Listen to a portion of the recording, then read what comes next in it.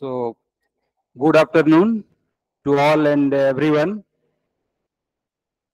Myself, Baleshwar from this department. You all are welcome once again in today's lecture, that is L Mehta lecture series on culture and civilization under the celebration of Azadi Ka Amrit Mahotsav. The topic of today's lecture is the idea of Swaraj. Professor Panneerselvam will deliver the lecture and Professor D.N. Tiwari sir will preside over the session. So before the formal start of this session, I would like to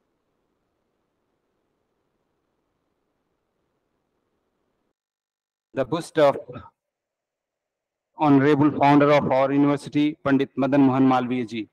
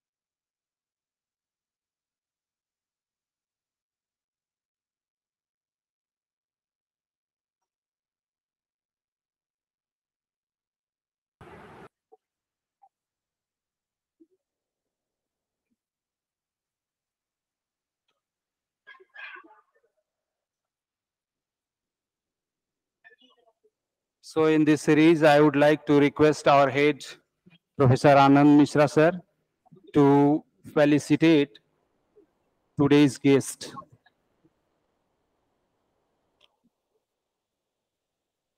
With shawl and offering garlands.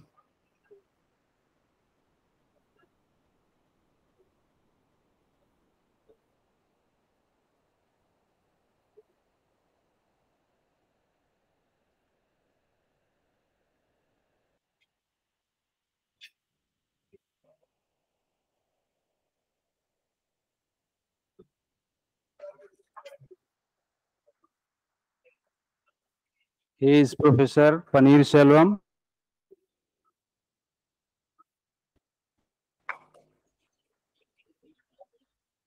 And we all know Professor D.N. Tiwari sir.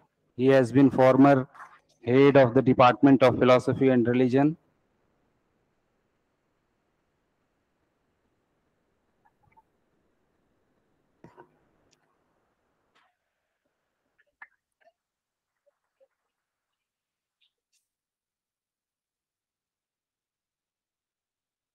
And now I invite Professor Anand Mishra sir for a formal welcome of the speaker and the gathering.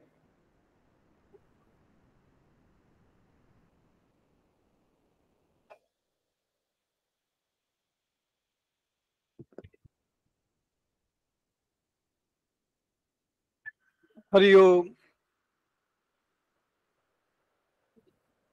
Honorable Chairperson Professor D.N. Tiwari ji, our speaker Professor Panneerselvam, convener Dr. Baleshwar Prasad Yadav ji, Professor P.R. Bhatt sir, Professor Satish Dubey ji, Professor Jyosna Srivastav ji, Professor Alok, our other colleagues, students, Professor G.P. Das sir, Professor Uma Chattopadhyay, and so many other scholars connected to the L Mehta lecture series on culture and civilization. I, on behalf of the Department of Philosophy and Religion, extend a warm welcome to all of you. Friends, as I had told you in the earlier session, we are just today concluding the lecture series which we have been having for last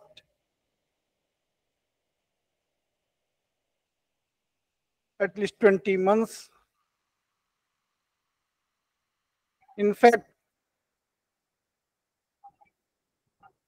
we organized a number of lectures under Radhakrishnan lecture series on philosophy and religion, TRB Murthy lecture series on Buddhism, and now we are going to have a lecture in L Mehta lecture series on culture and civilization.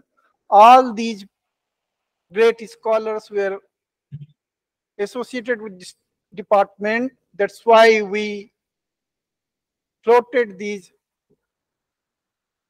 lecture series. Our proposal was granted by ICPR, then IOE BHU also, in fact, sponsored the lectures. So I formally thank these two, ICPR and IOE BHU. Due to them, actually, we have been organizing these various lectures. Today, Professor Panneerselvam would deliver his talk on the idea of Swaraj. In fact, all of you are well aware of Swaraj in ideas of K.C. Bhattacharya, and then different works on Swaraj. In fact, Swaraj was the key term for our freedom struggle. Still, we have so many parties claiming for real Swaraj in the land. So, it would be very interesting to see how Professor Panneerselvam speaks on this particular theme. He has been engaged with hermeneutics, the problem of understanding between culture and culture, cross-cultural studies, intercultural studies have been his prime concern. So we would be really benefited by his lecture. I welcome again Professor Panneerselvam sir.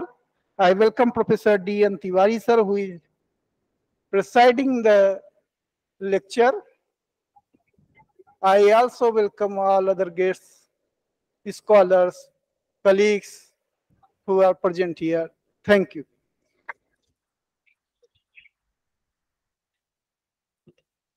Thank you, sir.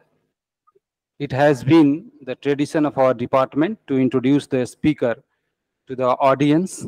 So before formally invite Professor Panneerselvam, I would like to put before you his compact bio note before you. So Professor Dr. A.S. Panneerselvam, former National Fellow, Indian Council of Philosophical Research, New Delhi, former Chairman, School of Philosophy and Religious Thought, and Professor and Head, Department of Philosophy, University of Madras, has authored and edited 18 books and also published more than 90 research papers in the leading philosophical journals and anthologies at national and international levels. He has participated in more than 300 national and international conferences and seminars in many countries in connection with the international conferences and invited lectures. Panneerselvam's field of specialization include Indian philosophical traditions, intercultural philosophy, postmodernism, hermeneutics, contemporary continental philosophy, and Tamil philosophical tradition. He was selected by Indo-Canadian Sastri Institute and the Department of Foreign Affairs and International Trade, Canada, under faculty enrichment program, later as adjunct professor at Concordia University, Canada. He was also nominated by the Indian Council of Philosophical Research, New Delhi, in the frame of the Indo-French cooperation in social sciences for a research work at Paris for a month.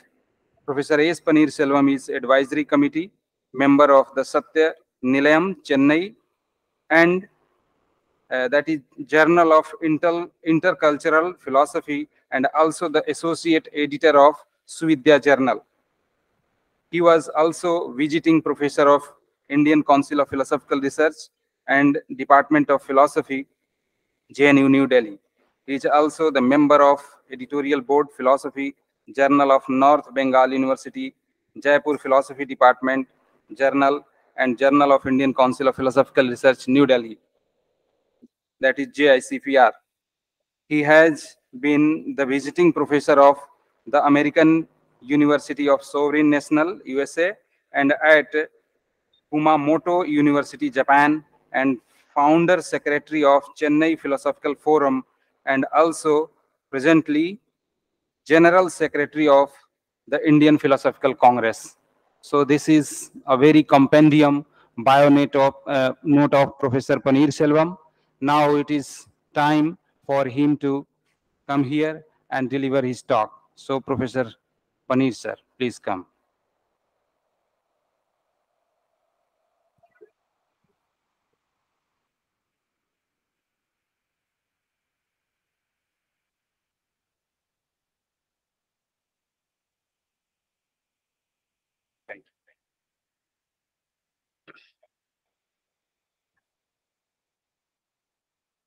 Most respected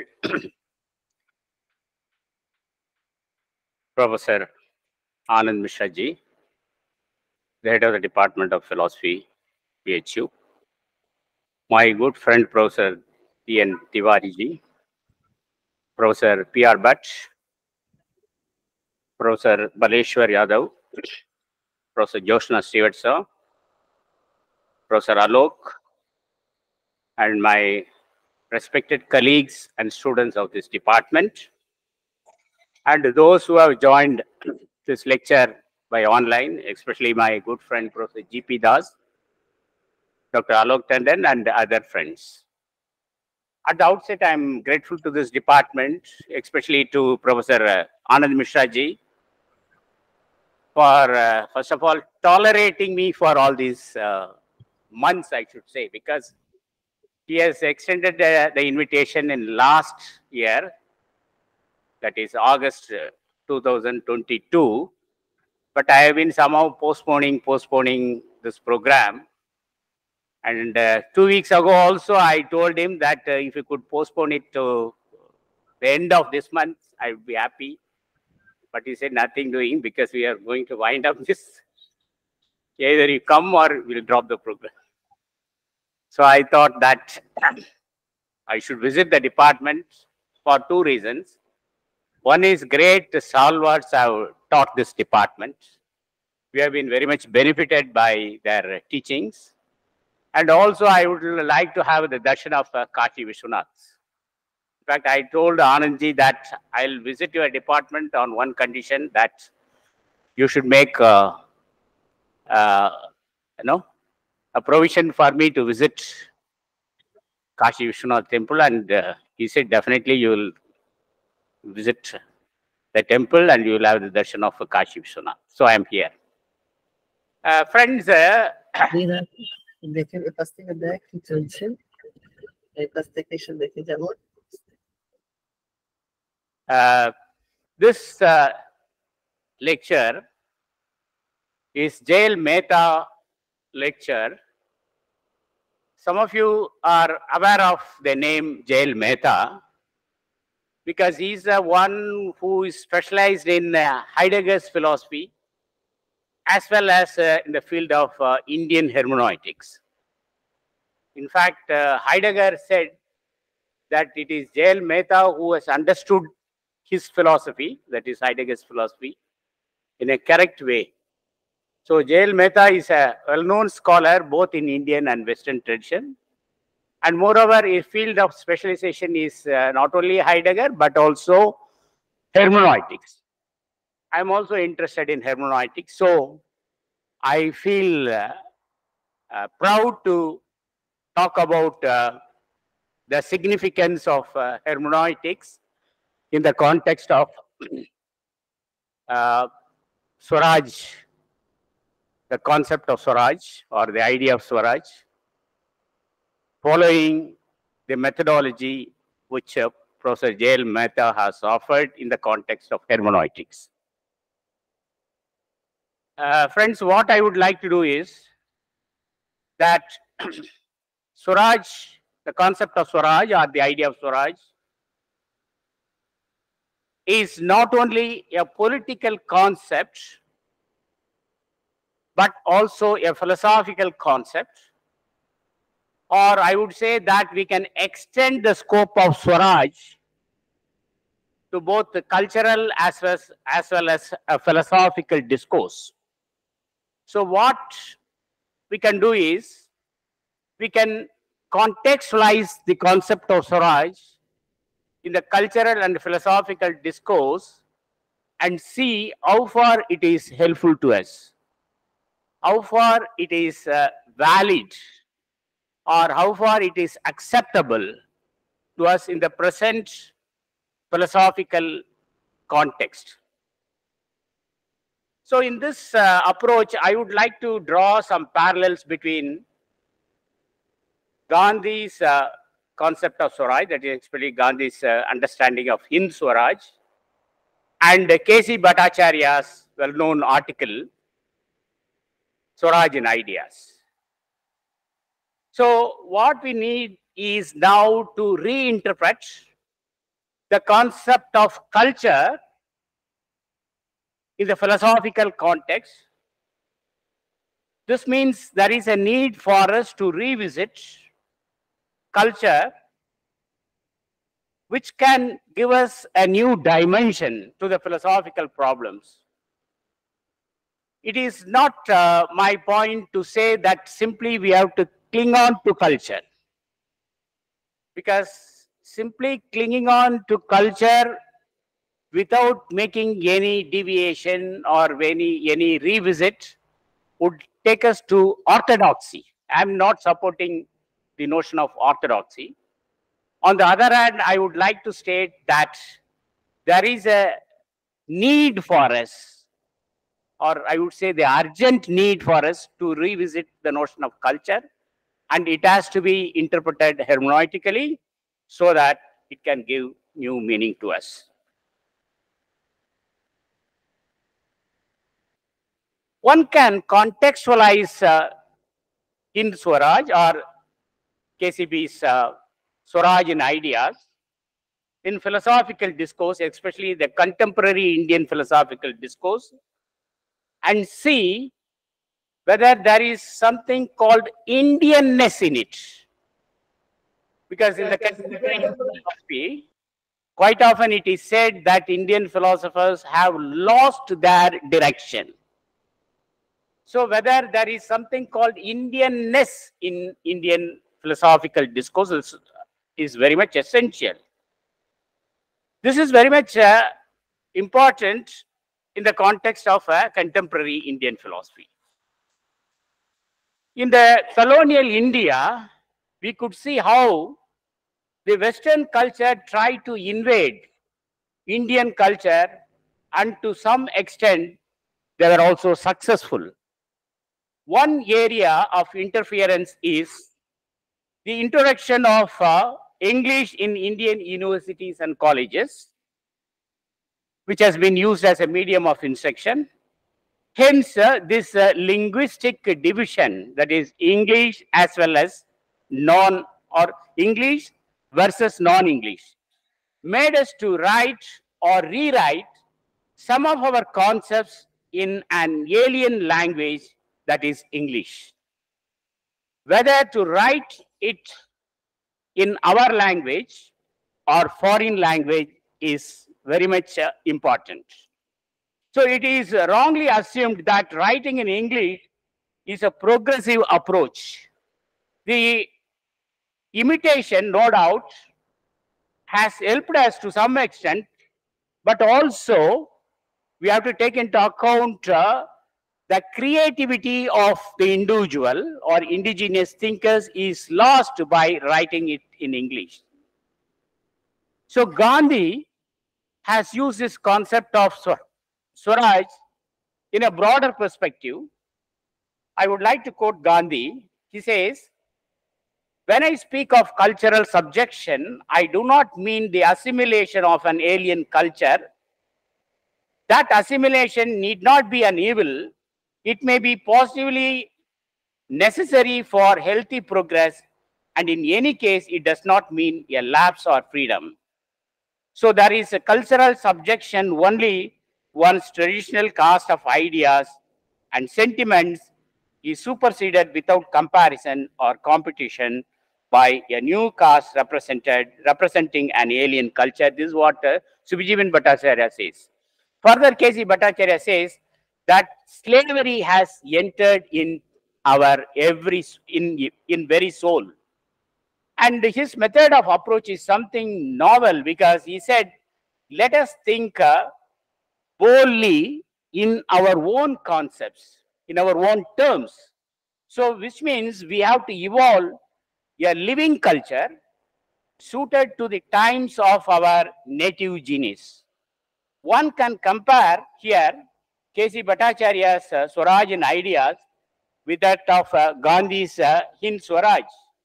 Hind Swaraj is a revolutionary text, and similarly, Swaraj in Ideas also a revolutionary text. So there can be many parallels which we can draw between Gandhi's idea of Hind Swaraj and the concept of Swaraj, which has been emphasized by K.C. Bhattacharya.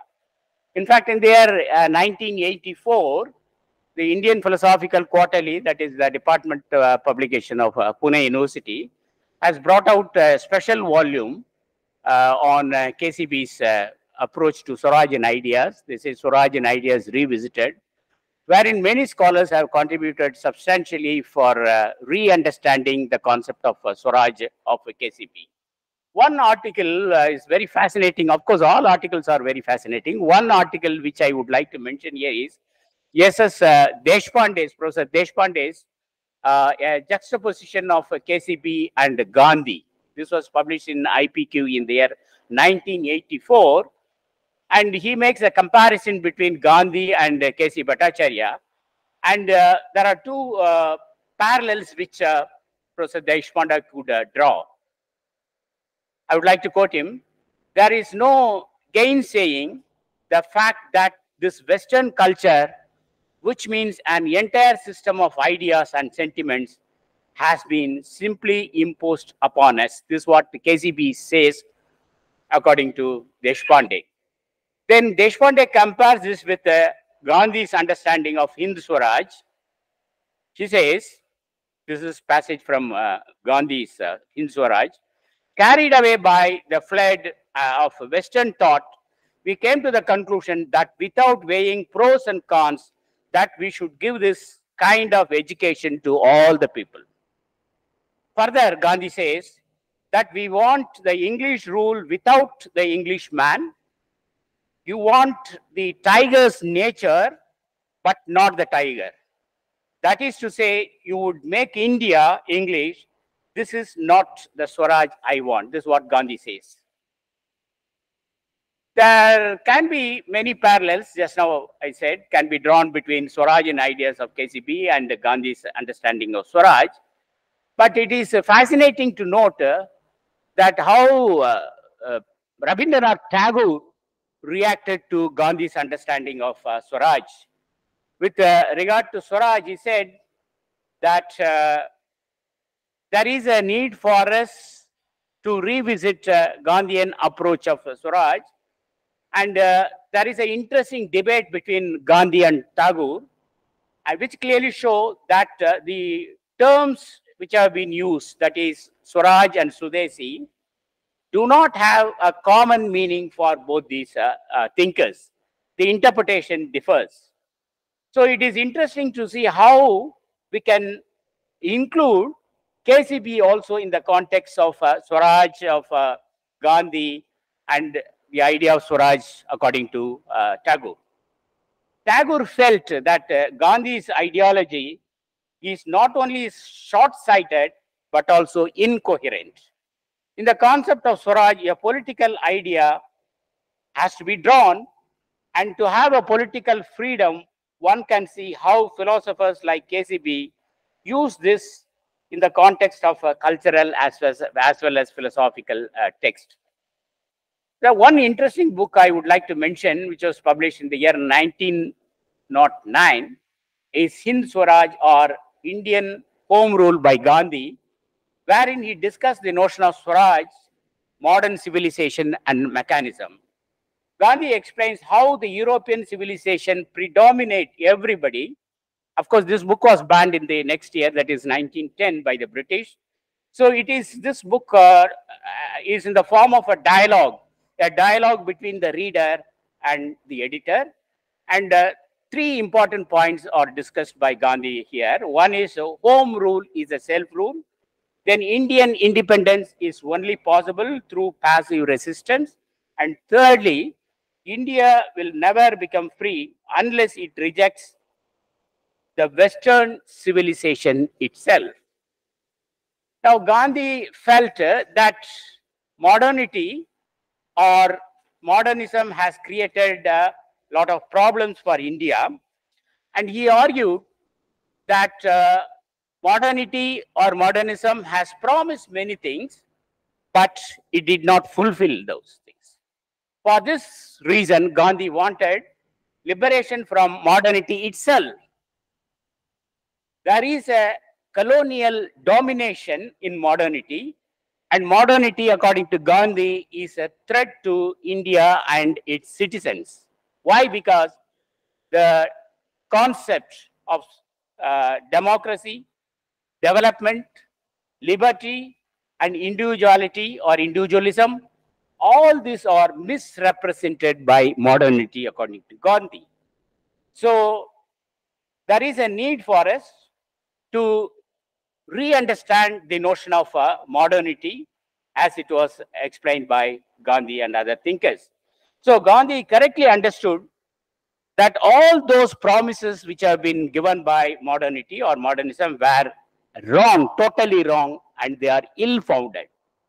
It came with good and bad, and the imaginary benefit which have been anticipated is not ready.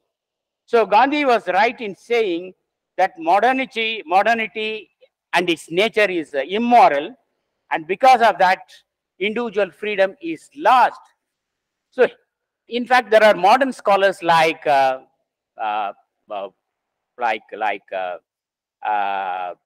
and others who argue that modernity is an unfinished project.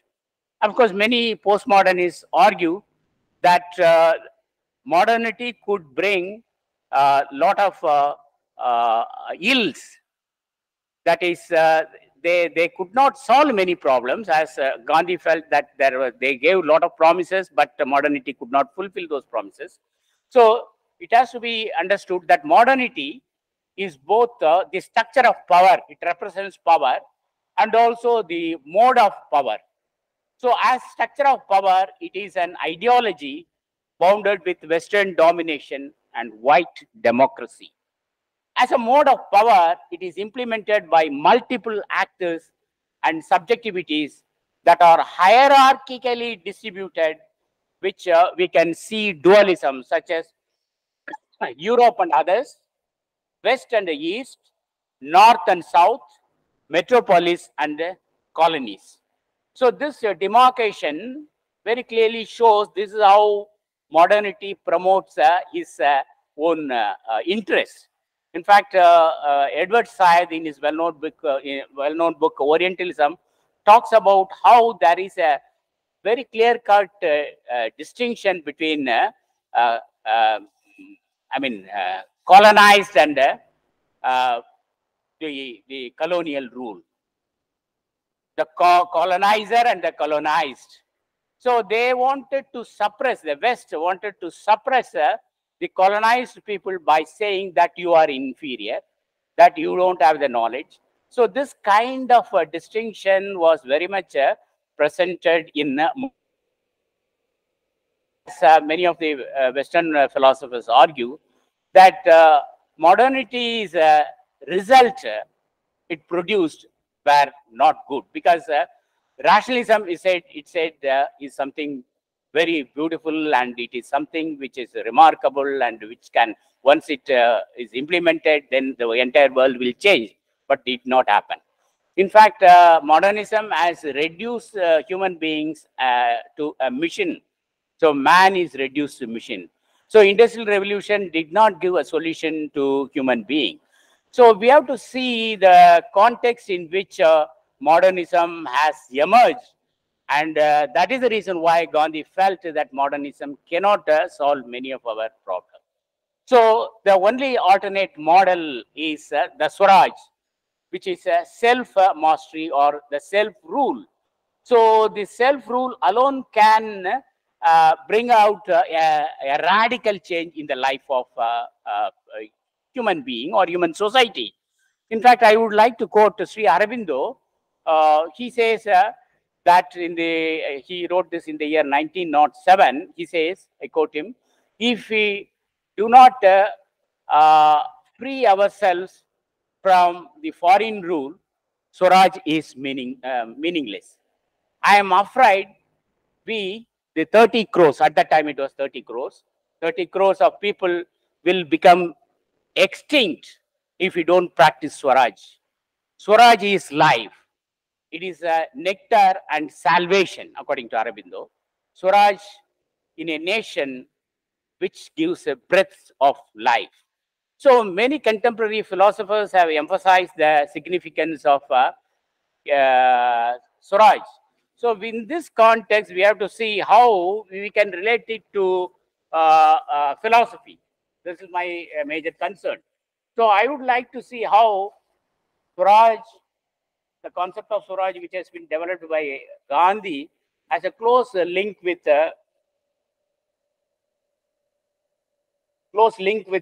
Swaraj in ideas of K.C. Bhattacharya.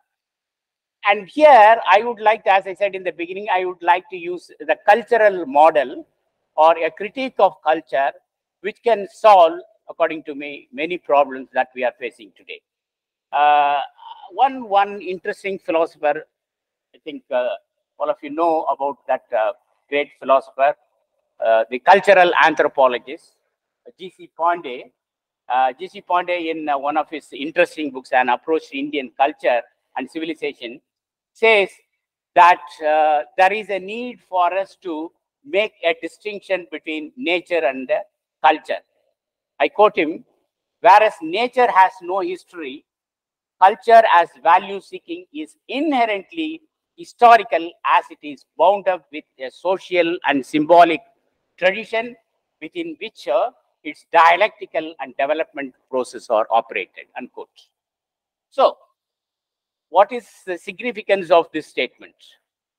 That G.C. Pandey tries to argue that India, which is a great nation which consists of a rich tradition of ethical values and cultural background, will always see the means and end together. In India, we see the plurality of culture. It always appreciates each and every culture, whether it is small or big, sharing each culture its due. So culture adapts itself to the situation. It takes into account the changes that are taking place outside. It is slow but steady. So culture unites men into one cultural group. The development of many cultures is due to various causes like physical habitants and then resources which are outside, and possibilities inherent in various areas of activity which are inner. So which means the inner and outer approach is very much essential, which play a dominant role in shaping the nature of culture. So this approach to culture will help us to understand that culture is the guardian of the people. Culture endows people with their identity, and Pandey emphasizes that there are various kinds of approaches. At least he mentions 3 kinds of approaches to culture: a scientific culture, scientific approach, historical, and metaphysical. And these approaches clearly show that there is something very much implicit in the culture. In fact, culture has 2 aspects. One is the core and the periphery. The core of the culture or tradition cannot be changed. It is always permanent.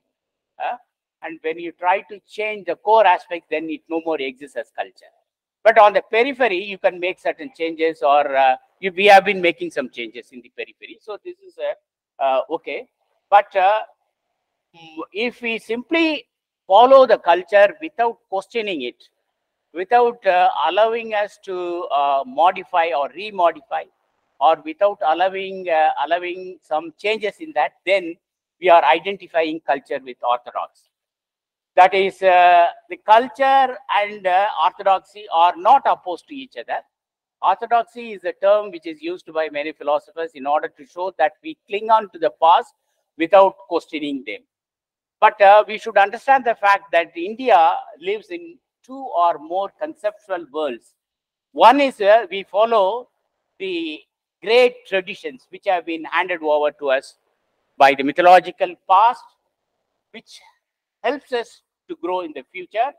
And secondly, the modern science and technology, which has been playing a marvelous role in the development. But India is trying to strike a balance between these 2. One is it follows the ancient values, which are very much essential. At the same time, we also allow to accept the changes that are taking place through science. But what we need is we have to develop alternate worldviews. This is what I would like to state. We want to develop alternate worldviews, alternate metaphysics for the basis of technology, as which means there is a need for us to revisit the culture as philosophy, and also the methodology which we have been adopting. So what does this mean? This means, this is what I would like to state, how one can revisit or remodify or reinvent the cultural base of our country. So this means we must re-examine our cultural heritage and tradition in the light of our present situation. So tradition is always hermeneutical and accommodates some new interpretation and understanding. So it doesn't mean that simply we have to accept the culture as it is. Wherever necessary, we can make certain amendments or changes so that it can suit our purpose. So that is the reason why I'm using the hermeneutical concept, as in the case of L Mehta. And what I'm trying to say is tradition is always hermeneutical, and it accommodates new interpretation and understanding. This reconstruction means the reconstructing the present categories of knowledge. Man's mode of being in the world helps a person to evaluate a tradition. So we must be in a position to evaluate our own tradition. So it is not possible for a person simply to follow the tradition, but he has to evaluate or revisit the tradition. The world of historicity will have an impact on the tradition, and it accepts evaluation and reinterpretation. This does not mean that we are revolting against the tradition, but interpreting them in the context of present historicity. The cultural world which one belongs to allows a radical interpretation of the tradition. This sort of interpretation teaches a way of looking at the tradition afresh from a new perspective, which will suit for our present situation. And this explains how a particular person is placed in the surrounding world or tradition, though his physical world is supported by scientific and technological society. So every man is placed in a particular tradition or culture which cannot be avoided. So this means we need alternate ways of thinking. For example, philosophers, the futurists, others who are interested in the future of technology and thus with the future of culture would be beneficial by a dialogue with the alternate world of Indian culture, in which alternate base of knowledge and life can be evolved. So the Western or the technological society is based to a great extent your qualitative or instrumental values. Now they have understood their mistake, and now they are turning towards India, wherein we talk about a life which is full of values and ethical principles. So our mode of understanding the human values, which is based on our ancient values, which are given by our ancient rishis, sages, and saints, have to be evaluated in the context of their technology as well as their monarchical tradition. Now, the West is now in search of a quality of life like that of India. It has understood the emptiness of the quantitative approach which they have been following. So this mode of understanding, in fact, helps us to understand the traditional values and culture, which has been playing a very important role. So this approach, I would say, is the philosophy of culture, which is reinvented or revisited by using hermeneutics as a mode of understanding. And tradition, as I said, is always hermeneutical, and it always accommodates some new interpretation and understanding. Here, I would like to quote the text Bhagavad Gita. For example,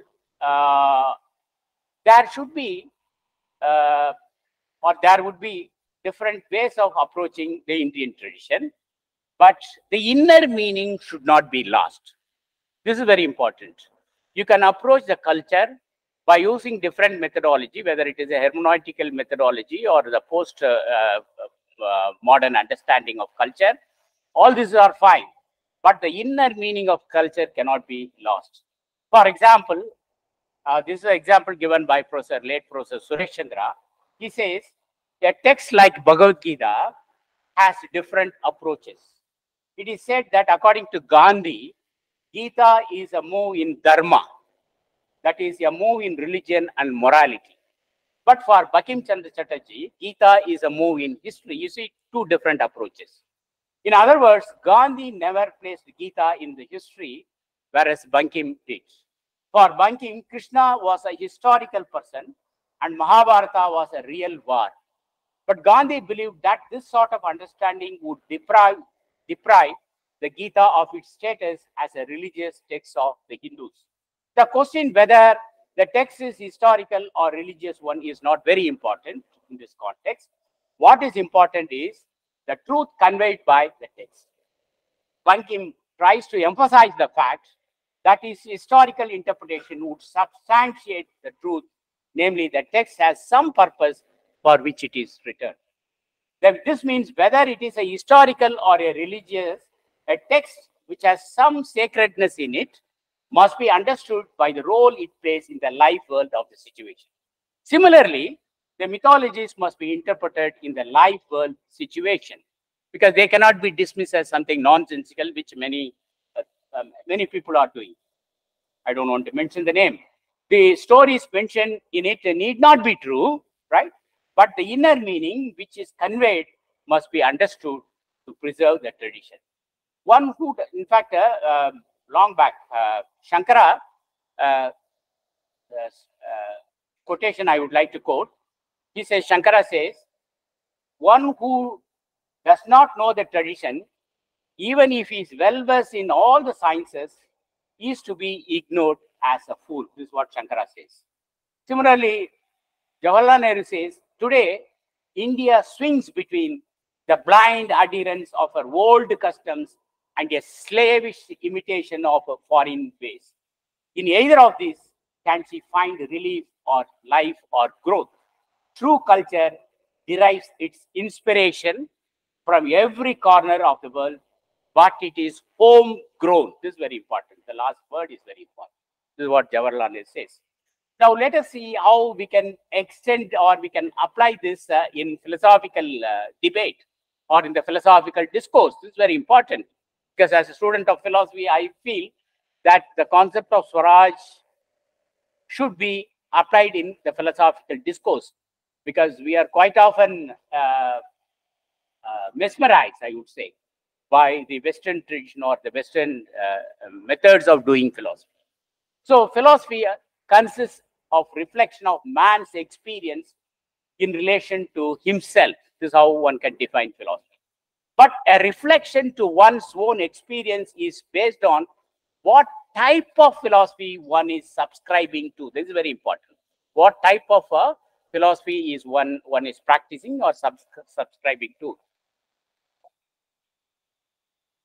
By type of philosophy, we mean whether one is rooted in one's own tradition or borrowed tradition of the West. If a person develops his reflection on a borrowed tradition, then one must see how far this will help. Can we simply ignore our own tradition and adopt the tradition which is completely alien to us? Professor KCB's statement is very important. In his article, Swaraj and Ideas, he says, he makes a distinction between the cultural subjection and cultural assimilation. He explains the dangers of cultural subjection and argues that it is the suppression of one's own traditional caste of ideas, which I mentioned already. And he says that it is high time for us to come back to our own philosophy. That is, he stressed the need to make our own distinctive estimates and evaluations of foreign philosophy. Most of the time, we are simply carried away by the methodology which is adopted by the foreign philosophers. He also rejects, KCB also rejects the hybridization of ideas and patchwork of ideas of different cultures, and suggests that one need not accept the foreign valuations or appraisals of our own culture. This is what I meant when I was reacting to Professor P.R. Bhatt sir's presentation, that how we, Radhakrishnan, for example, used wherever necessary, comparing it with Western tradition. Of course, that was the need of the hour.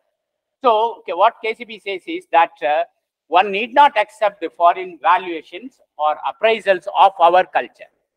He was very much supporting the need for translation of all foreign ideas into our native ideas, and for thinking in our own concepts, to be able to think productively in our own accounts.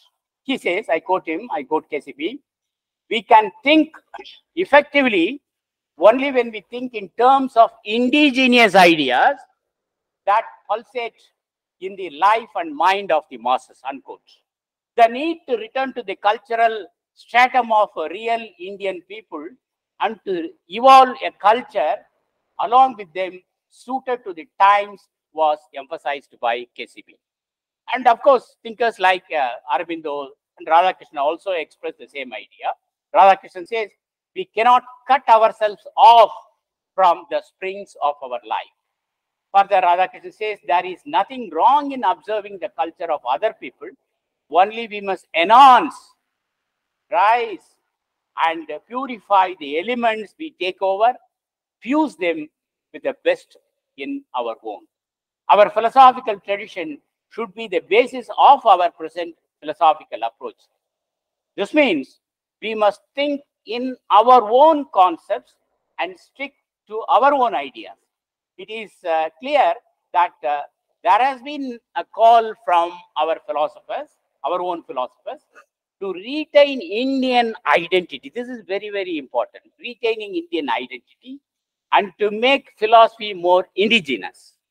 But let us see whether it reflects the views of the majority of philosophers in India, and also see whether there is any real need for it. So, thinkers like Sri Aurobindo, Gandhi, KCB, and many others have pointed out that there is a need for us to rethink our own philosophy, and we have to think in indigenous terms. But there are others who say that this approach is not needed, and this is not the view that is maintained by majority of philosophers in India. Now, let us see which is very important. Now, I would like to quote another important thinker, Deen Dayal Upadhyaya, who says that we must think of Indian identity or national identity, without which independence has no meaning. During foreign rule, our identity was suppressed, and the main problem for this is the neglect of the self. I quote Deen Dayal ji, as long as we are unaware of our national identity, we cannot recognize and develop all our potentialities, unquote. So, this is something very much important in the context of contemporary Indian philosophy. Why I am talking about this is, long back, Professor Suresh Chandra wrote one article wherein he said there are three kinds of philosophers in India, right? Three kinds of philosophers who are doing philosophy in India. One is great philosophers who are Sanskrit scholars, who are very good in the text, but unfortunately we are not able to utilize their scholarship because they talk only in Sanskrit, they write only in Sanskrit, and we don't have the competency to understand them. So we are not, unfortunately, benefited by these Sanskrit scholars. So their knowledge is vast, especially in Varanasi. I know that very great Sanskrit Pandits, we can sit at their feet and learn and listen to them. But unfortunately, we are not able to utilize their knowledge and scholarship. So this first kind of philosophers in India, according to Surechita. Then he also says there is a second kind of philosopher who write only on Western philosophy in India. One example is Professor R. Sundarajan of Pune University. He wrote only on Western philosophy. Towards the end, of course, he was trying to come back to Indian philosophy, but it was too late. So he wrote only on Indian philosophy. And Suresh Chandra, of course, he didn't mention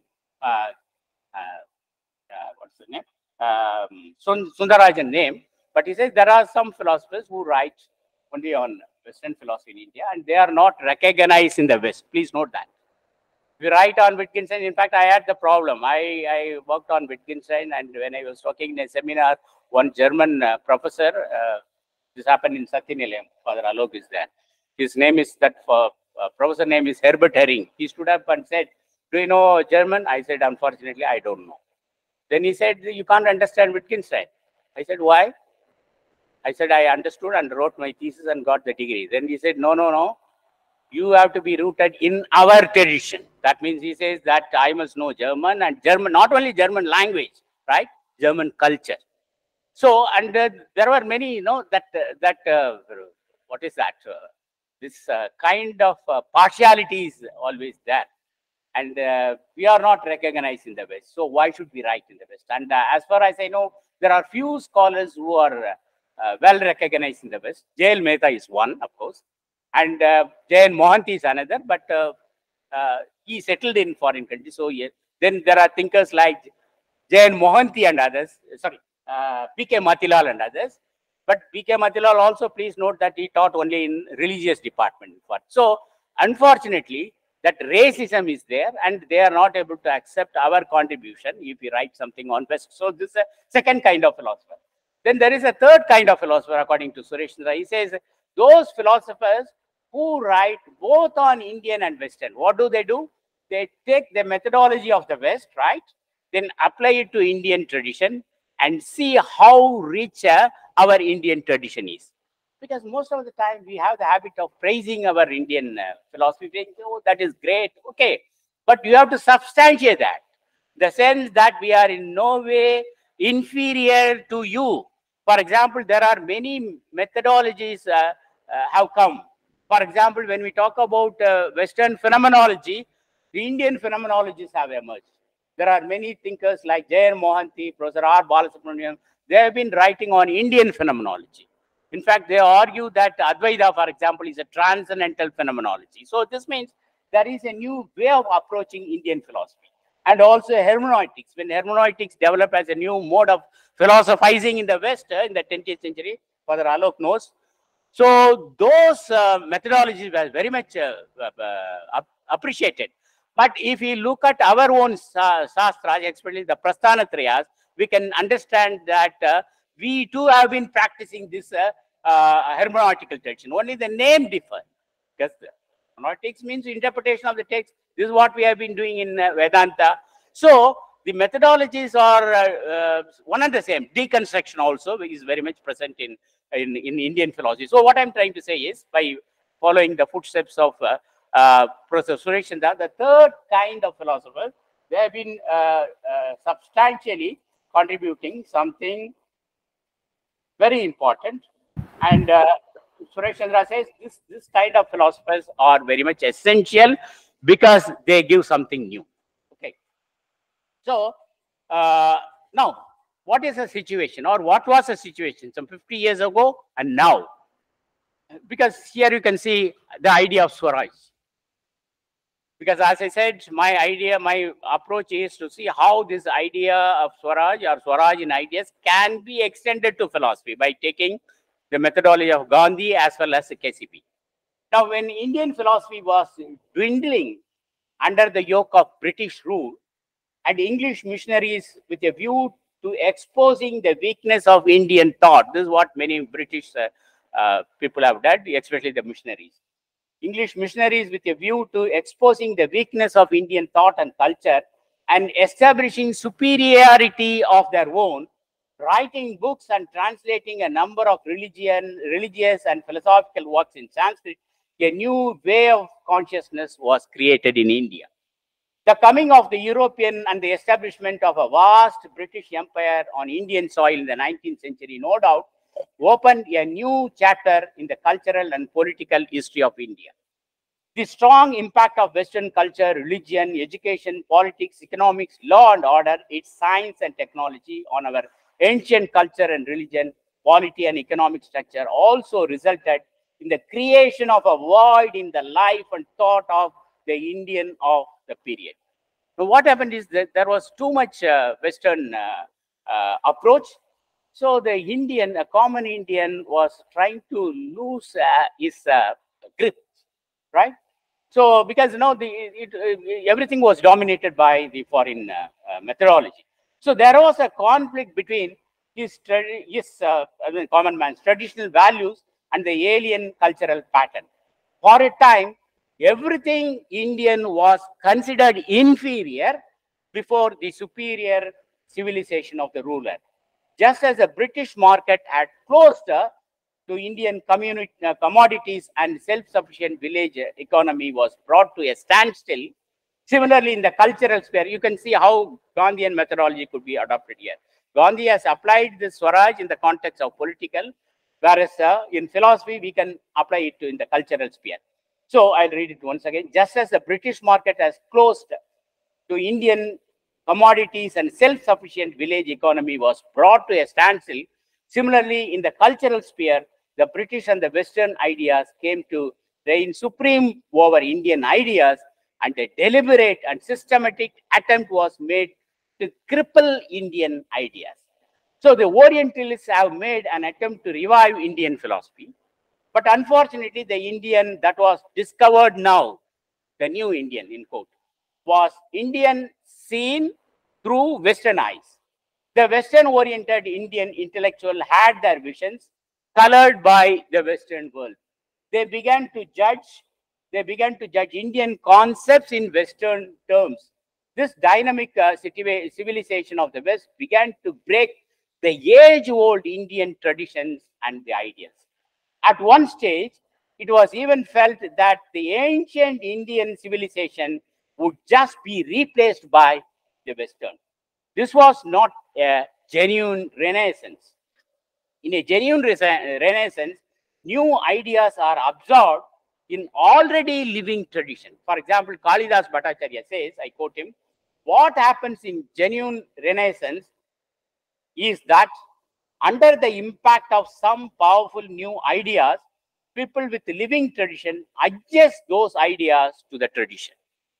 What these English-educated Indians did was to understand and interpret the traditional Indian values, Indian philosophy, for that in terms of the ideas that were Western. This is not a real renaissance, says Kalidas Bhattacharya. So, Ram Mohan Roy, the father of modern India, emerged during this period, followed by Swami Vivekananda, Swami Ramatirtha, and others. these Western educated Indians saw the plight of their own countrymen who were reluctant to leave their ancestral heritage and embrace the alien cultural patterns and values imposed on them. So the translation of many ancient Sanskrit texts into English by the Orientalists and their publication by the Clarendon Press, Oxford, under the general title Sacred Books of the East, helped the Indians to know the significance of their rich spiritual heritage. They felt the need to defend it. But they also understood the necessity of accommodating and absorbing certain trends of Western civilization into the fabric of Indian culture without affecting the essential roots, basis of the ancient past. So this means in order to suit modern conditions, they sought to revise their ancient pattern of the thought. So they interpreted, for example, the Vedanta text in the light of the ideas stemmed from the West by means of their intuitive experience and offered a necessary ethos best suited for Indian mind. So the West is a symbol of new age as well as new knowledge to Ramon Roy and Vivekananda. Roy, who had his spiritual roots firmly in the Vedanta, had a profound knowledge of the great philosophical texts of the West. So different philosophical movements were very much familiar to him. It was he who had put India on the march towards the progress and freedom. So commenting on him, Swami Vivekananda once said, a new life enters India with Ramon Roy. There occurs a new moment in the history of India, and there is a general struggle in the dormant atmosphere towards self-assertion in several fields of life and knowledge. So Ramon Roy found a new method of understanding the philosophical text, especially the Vedantic text, and the translations and the commentaries of Ramon Roy on the ancient scriptures of Vedanta is no match to the commentaries produced by Shankara and Ramanuja. Yet in Roy, one finds elaborate discussion and arguments in the style of Ramanuja and Shankara. So a new methodology has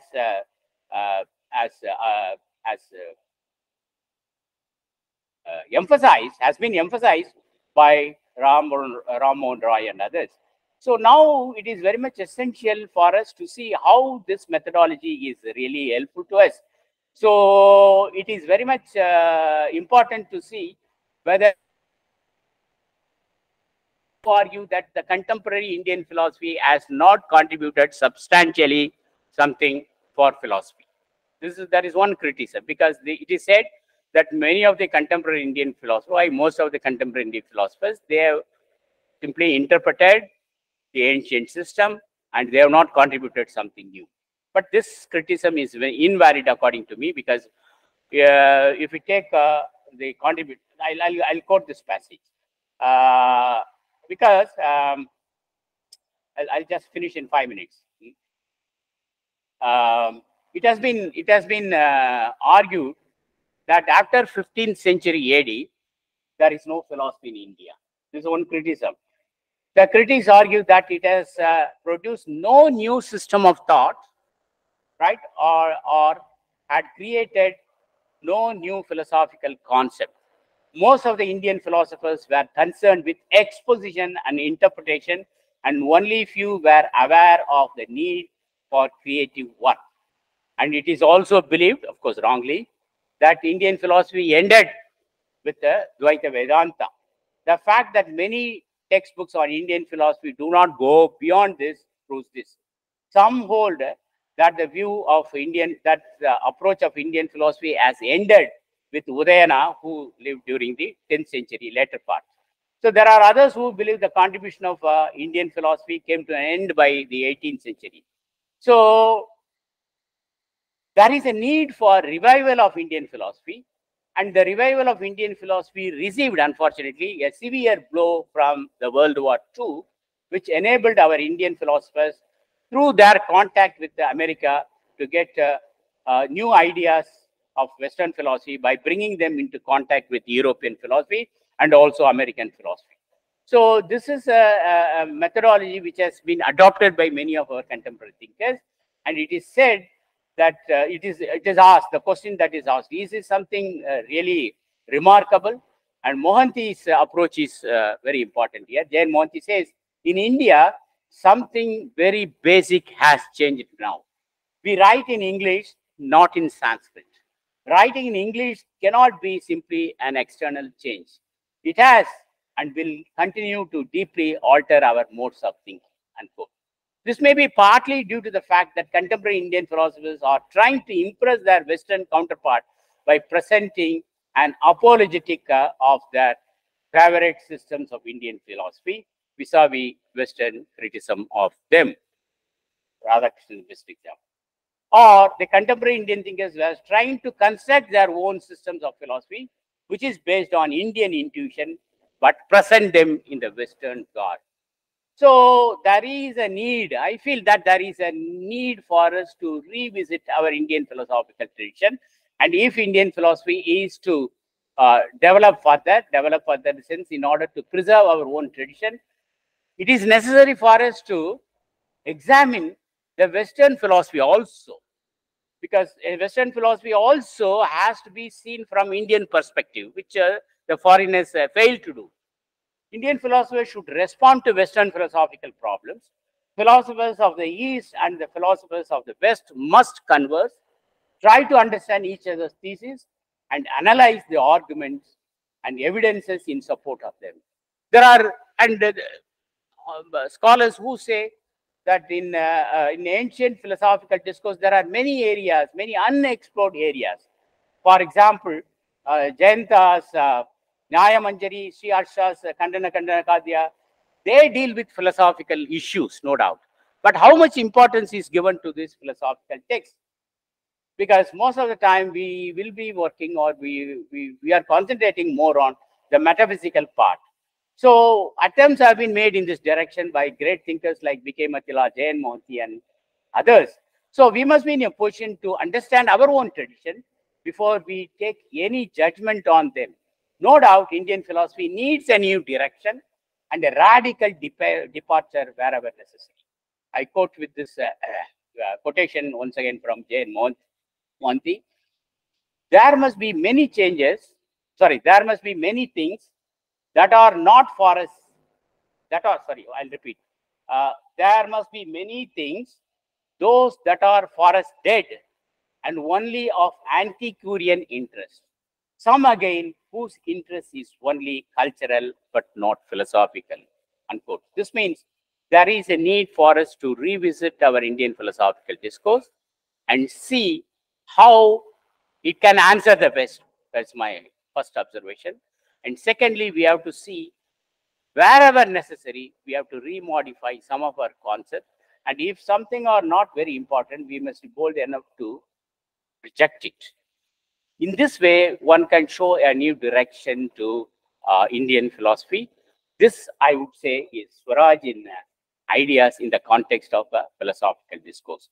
So I would just like to conclude by saying that these are my conclusions. One is that in the context of, in the broader framework, both Gandhi and K.C. Bhattacharya have given a new methodology for understanding the Swaraj, the concept of Swaraj, one in the political sphere and another in a cultural and philosophical discourse. So we can apply the methodology of Gandhi as well as KCP's approach in contemporary Indian philosophy and see whether we need any change in the existing methodology. And we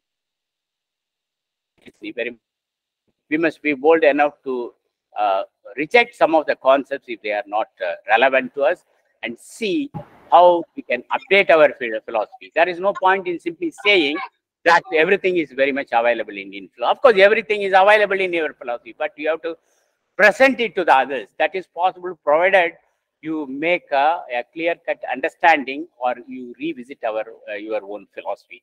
This is very much essential. And also, this is my last point, that we must be in a position to understand Western philosophy in order to understand Indian philosophy better.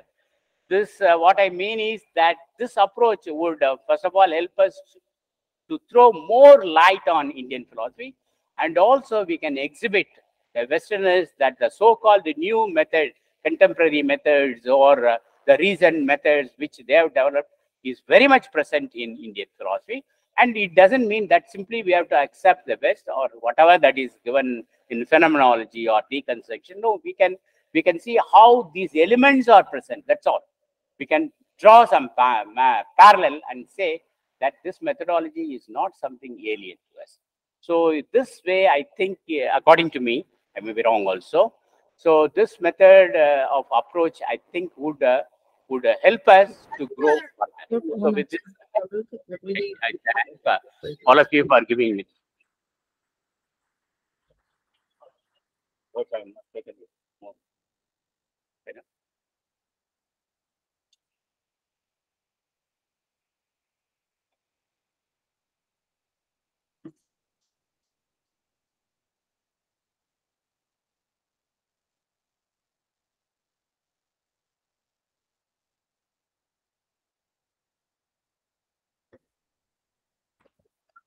Thank you, sir. You really and extensively put the concept of Swaraj, stretching out the fragments from the two great work. One is Gandhi's Hind Swaraj, and the second, Swaraj in Ideas of K.C. Bhattacharya. I hope you all would have been enjoying the lecture, and we are very much benefited by your thought-provoking ideas. So thank you once again. And now this lecture is open for discussion. So please come to the podium and put your question. One by one, sir, please. Being in your own place, sir, give the mic. Mic.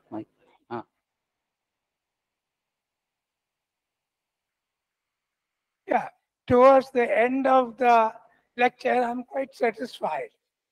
Though I had my issues, one of the things which I found it quite tough to digest is this argument, well, that work is in German. Do you know German? If you say no, you have no right to even comment on it or attempt to understand. Same is true of Indians who talk about, do you know Sanskrit? No. You have no business to talk about anything on Veda or anything of that kind. I'm intrigued by this kind of argument. Not only Swaraj, it is also possessiveness, I would say. Anyway, now my question is simple. If translation is possible, what is the domain where translation can be satisfactory? All scientific books and the concepts and the mathematical language, all that can be translated without much difficulty. Technologically, India is not lagging far behind. In fact, in IT sector, it is perhaps doing very well. Similarly, in logic, there should be no problem. Whether it is Indian logic, Western logic, as long as you have brain, as long as your intellect is all right, you must be able to appreciate whether it is Indians who have written or in any language it is written, if it is adequately translated. We must be able to understand. What is the problem with epistemology? I don't see again any problem. Sources of knowledge, validity of knowledge, exceptions or weakness of sources and so on. Everybody can appreciate it if you have the will. What is the problem with metaphysics? Tell me. Whether it is Western or Indian, you have the same kind of, absolutism, relativism, if you like, dualism, etc., etc. So where lies the problem then? Ethics? Ethics too can't, for example, talk about universal ethics. Same is true of Bhagavad Gita, except the adjustment of terminology here and there. Duty for the sake of duty. How do you derive duty? from your nature, from your ability, background. So again, there is no problem. Which branch of philosophy has problem then? Except that I am Indian, Indian is my language, you have no right to do my Indian philosophy. That pride and unnecessary kind of quarrel, ego, while Westerners were ruling us, they, well, imposed their will on us. They said we are superior. But as a philosopher, if you look at their philosophy, our philosophy, philosophy is philosophy. This was the moment in India. Earlier, some scholars, Westernly trained people, they said, don't call it Indian philosophy, Western philosophy. But if you want to name it, yes, depend on the origin of the philosophy and then name it. Like we say, Tamil philosophy, or Vedic philosophy, North Indian philosophy, like, things of that kind. Otherwise, it has no significance. This quarrel that you cannot understand my philosophy is nonsensical. I dare to say that. Thank you.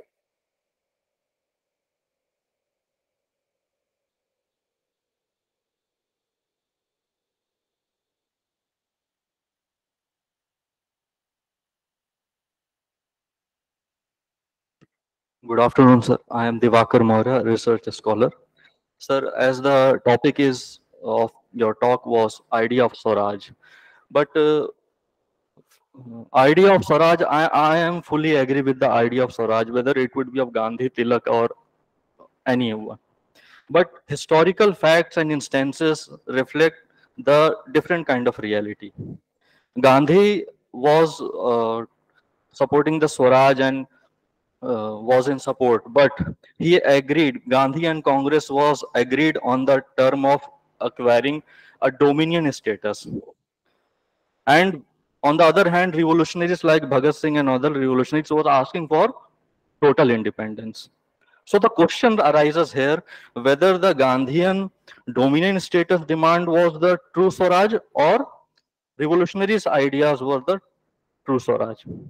Secondly, as you have mentioned about Tagore, Gandhi was on to the fast until death when Ambedkar demanded communal electoral. Gandhi was against it. But Ambedkar tried to clarify it that it is their Swaraj.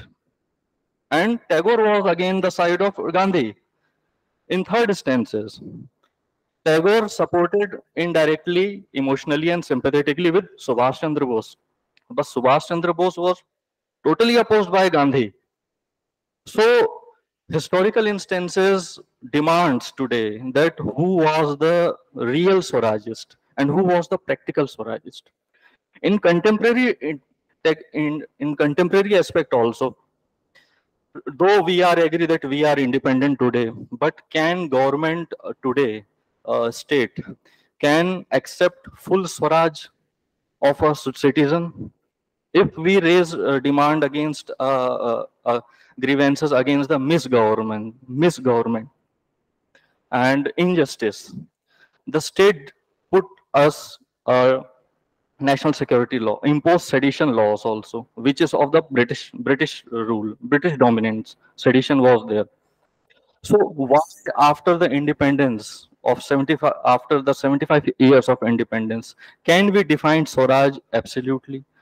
And though it's a philosophical discussion, but we cannot run from this fact that history will one day or other ask us who was the true Swarajist, and at least who was the nearer to the absolute idea of Swarajist.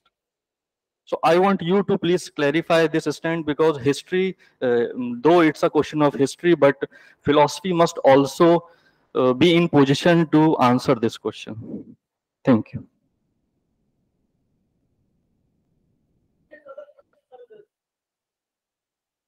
So please, you all are requested to put the pointed question. So once all questions are collected, and then sir will answer one by one. So if you have any May I ask? put it. May I ask question? And Alok Tandon sir is there online. Yeah. So he will So, ask your question, please. okay. Thank you. Thank you very much. First of all, thank you very much, Professor Panneerselvam, for giving a very good discourse on KCB Swaraj and Gandhi Swaraj, which I was looking forward to for so many months together. I thought myself working on that, but I couldn't. But thank you very much for bringing it this very important issue before us and the difference between the two.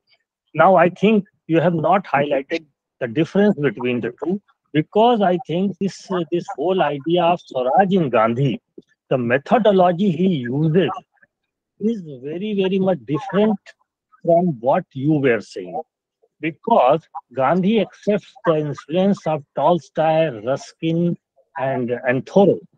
And his definition of Swaraj is not only rule over oneself, but rule by our own people. So the second part, the political part, first part may come from our own cultural heritage, but the second part comes from the his influence on him of Western ideas, what you call Western. So I think the methodology Gandhi uses in his concepts, even in Swadeshi, Satyagraha, and what take for instance Ahimsa. The Ahimsa concept of Gandhi is not truly Indian, Jain, Bodh, or any tradition. It also belongs to Tolstoy and Christianity, where it becomes a, a mode of social action resisting the violence by the non-violent means. There is no example of this type of thinking and action in our own civilization of thousands of years. Now, this is simple an observation. I will come to a very precise question. That the question is when you talk about core of culture, what is that? You quoted that Pandeyji. Once you accept the core in a culture, then your whole idea of historical and hermeneutically interpreted culture vanishes. And if we have to stick to our core of culture. So there seems to be some contradiction in this understanding. Again, when you accept the relationship of culture to philosophy, then as Professor Bhatt has pointed out, the philosophy becomes culturally relative. Then how can we have a claim of universalism in philosophy? There will be always be Indian, Western, and German, all these philosophies, and they will be relativistic. Each will say that it is the truth, and we will not be able to decide which one is valid one. Now, the last question I would like to point out that the whole idea of nationalism and national identity is also a Western concept. And Deen Dayal Upadhyay, when claiming that India needs a national identity, I think he is very much cut off from the Indian tradition. Thank you.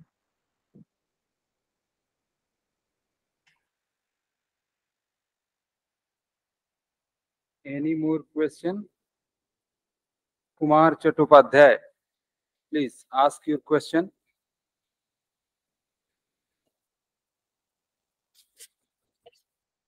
So please continue. Unmute yourself. Kumar Chattopadhyay. Uma Chattopadhyay. Uma Chattopadhyay, if you have any question, you have raised your hands. So if you have any question, then ask. Unmute yourself. So we will take, meanwhile, we are taking the question of Rajiv ji. Firstly, thank you so much, sir. I have a couple of queries. Firstly, is about the machine-man relationship in this era. When we claim that it's a machine-man relationships, and we argue regarding this, I think if we take the position, a philosophical position like this, that a man may not be a machine, rather a machine may be a man. And as you know that mans are becoming machine or making machines for their use, which is going beyond their limits. So what is the metaphysical semantics of this claim? Secondly, when we argue about uh, or the further extension of this is that I can take a position for a philosopher. Nothing is new. Everything is hidden here and there, and that has been discovering and inventing, understanding, intellectualizing, and philosophizing. So, according to the historical approach, you stated that human cannot survive without machine or technology. And when human mind is technical in character and mechanically nurtures by itself, but when people of this era are interpret the machinery mechanism of mind that we merely articulated as material mind, it is not able to internalize and not able to understand the continuity of the same thing as a different forms. So what's your position? Thank you, sir.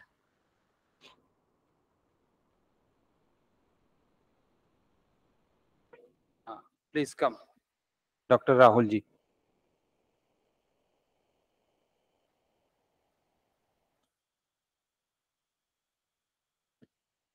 Thank you so much, sir, for your really engrossing talk.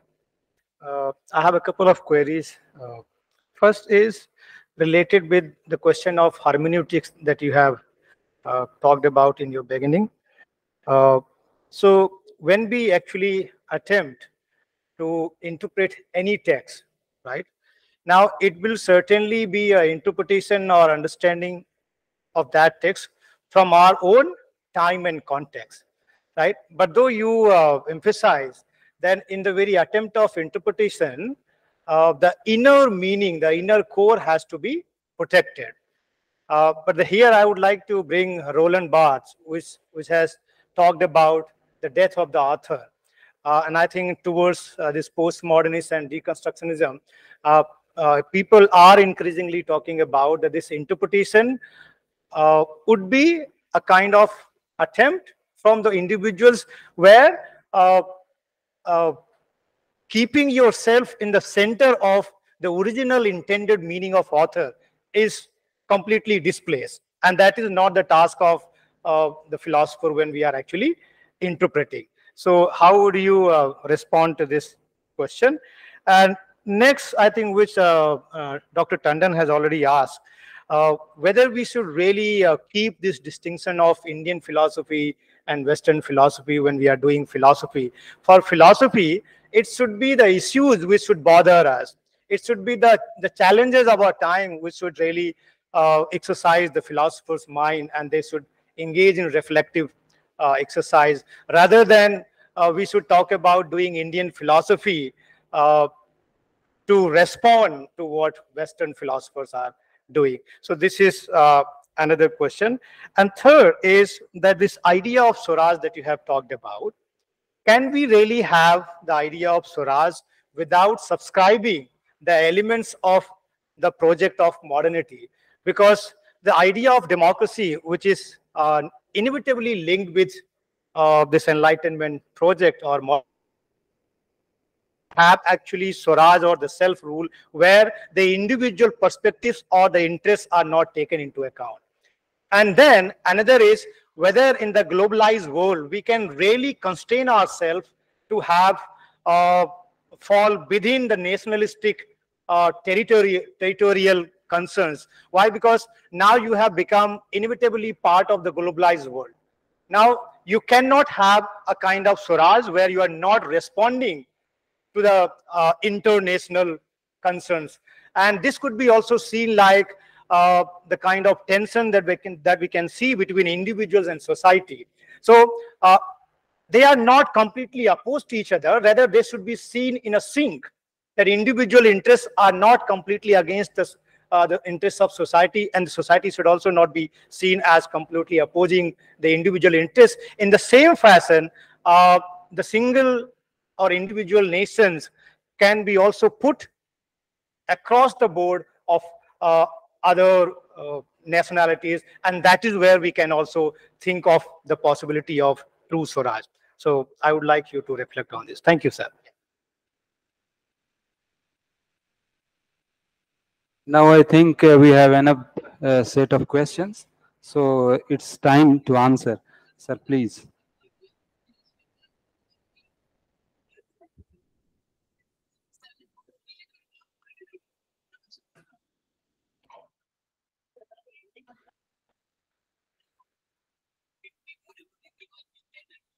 So Uma Bhattacharya ji is Uma Chattopadhyay ji is there online. So please put your question.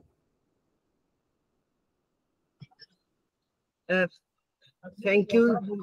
Thank you so much. Thank you so much to you all, particularly Professor,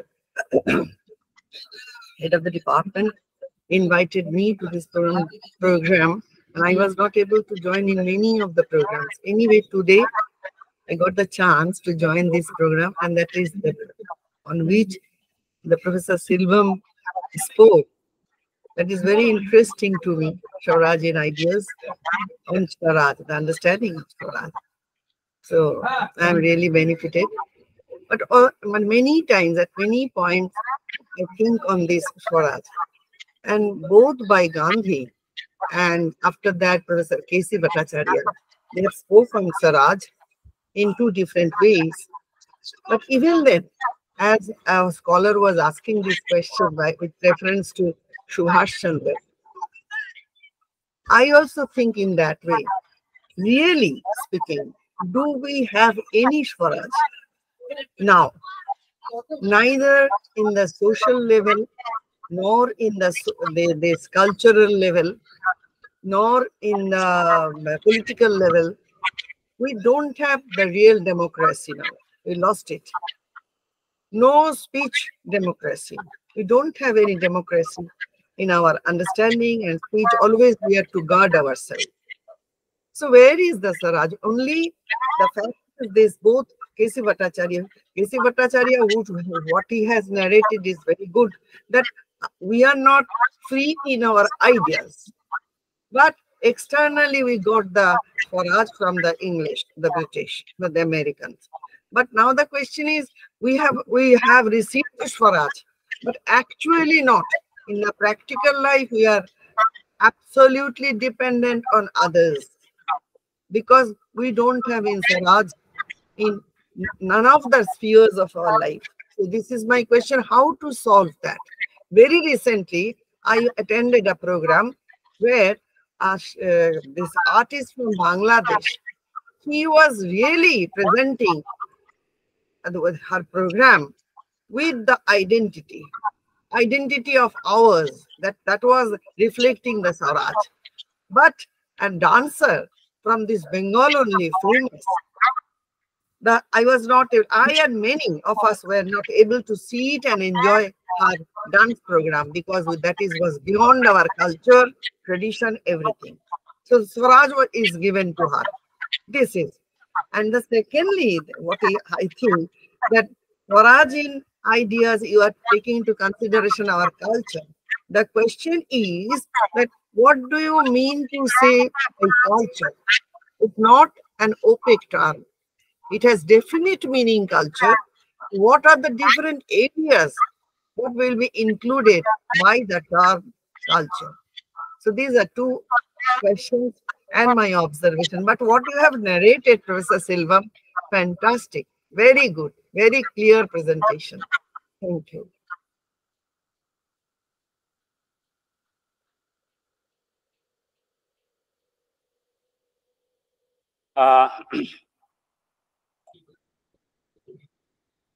I thank all my colleagues for raising some important issues, which definitely would make me to rethink some of the concepts at least. Because I'm open-minded, and let me see.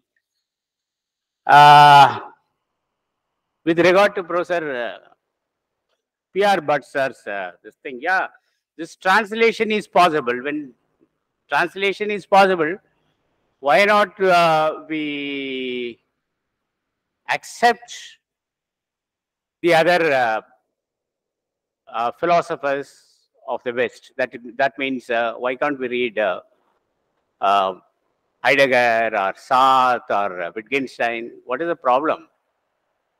The problem, the exact problem that was raised by my colleague, uh, who is from Germany, Herbert Herring, is that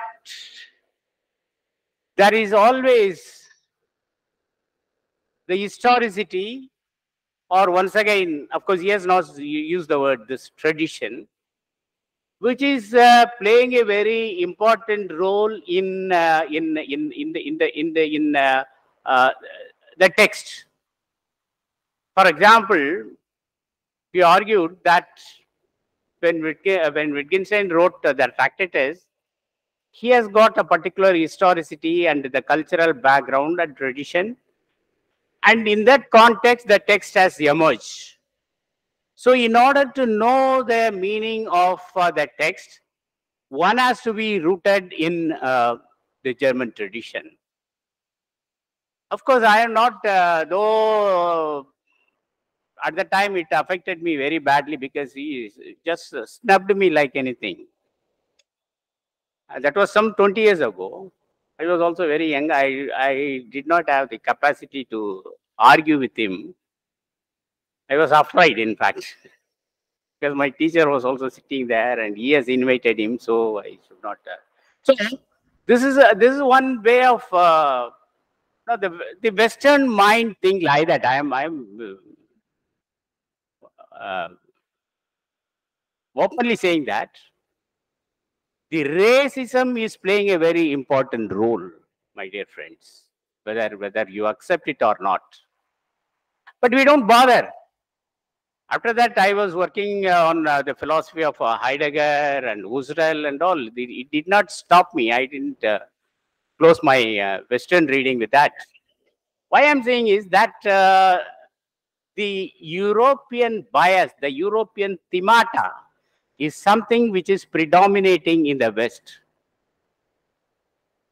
But we can also ask, when many of the Western thinkers have translated many of our texts, Sanskrit texts, of course they learned Sanskrit, but we have not asked this question, are you rooted in our tradition?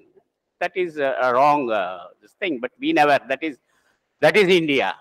We simply accept others, but others, especially the Western mind, is not openly accepting others. This is a basic problem. So, I agree with you. The philosophical problems are one and the same. The concept of being is discussed from the time of Plato onwards up to now.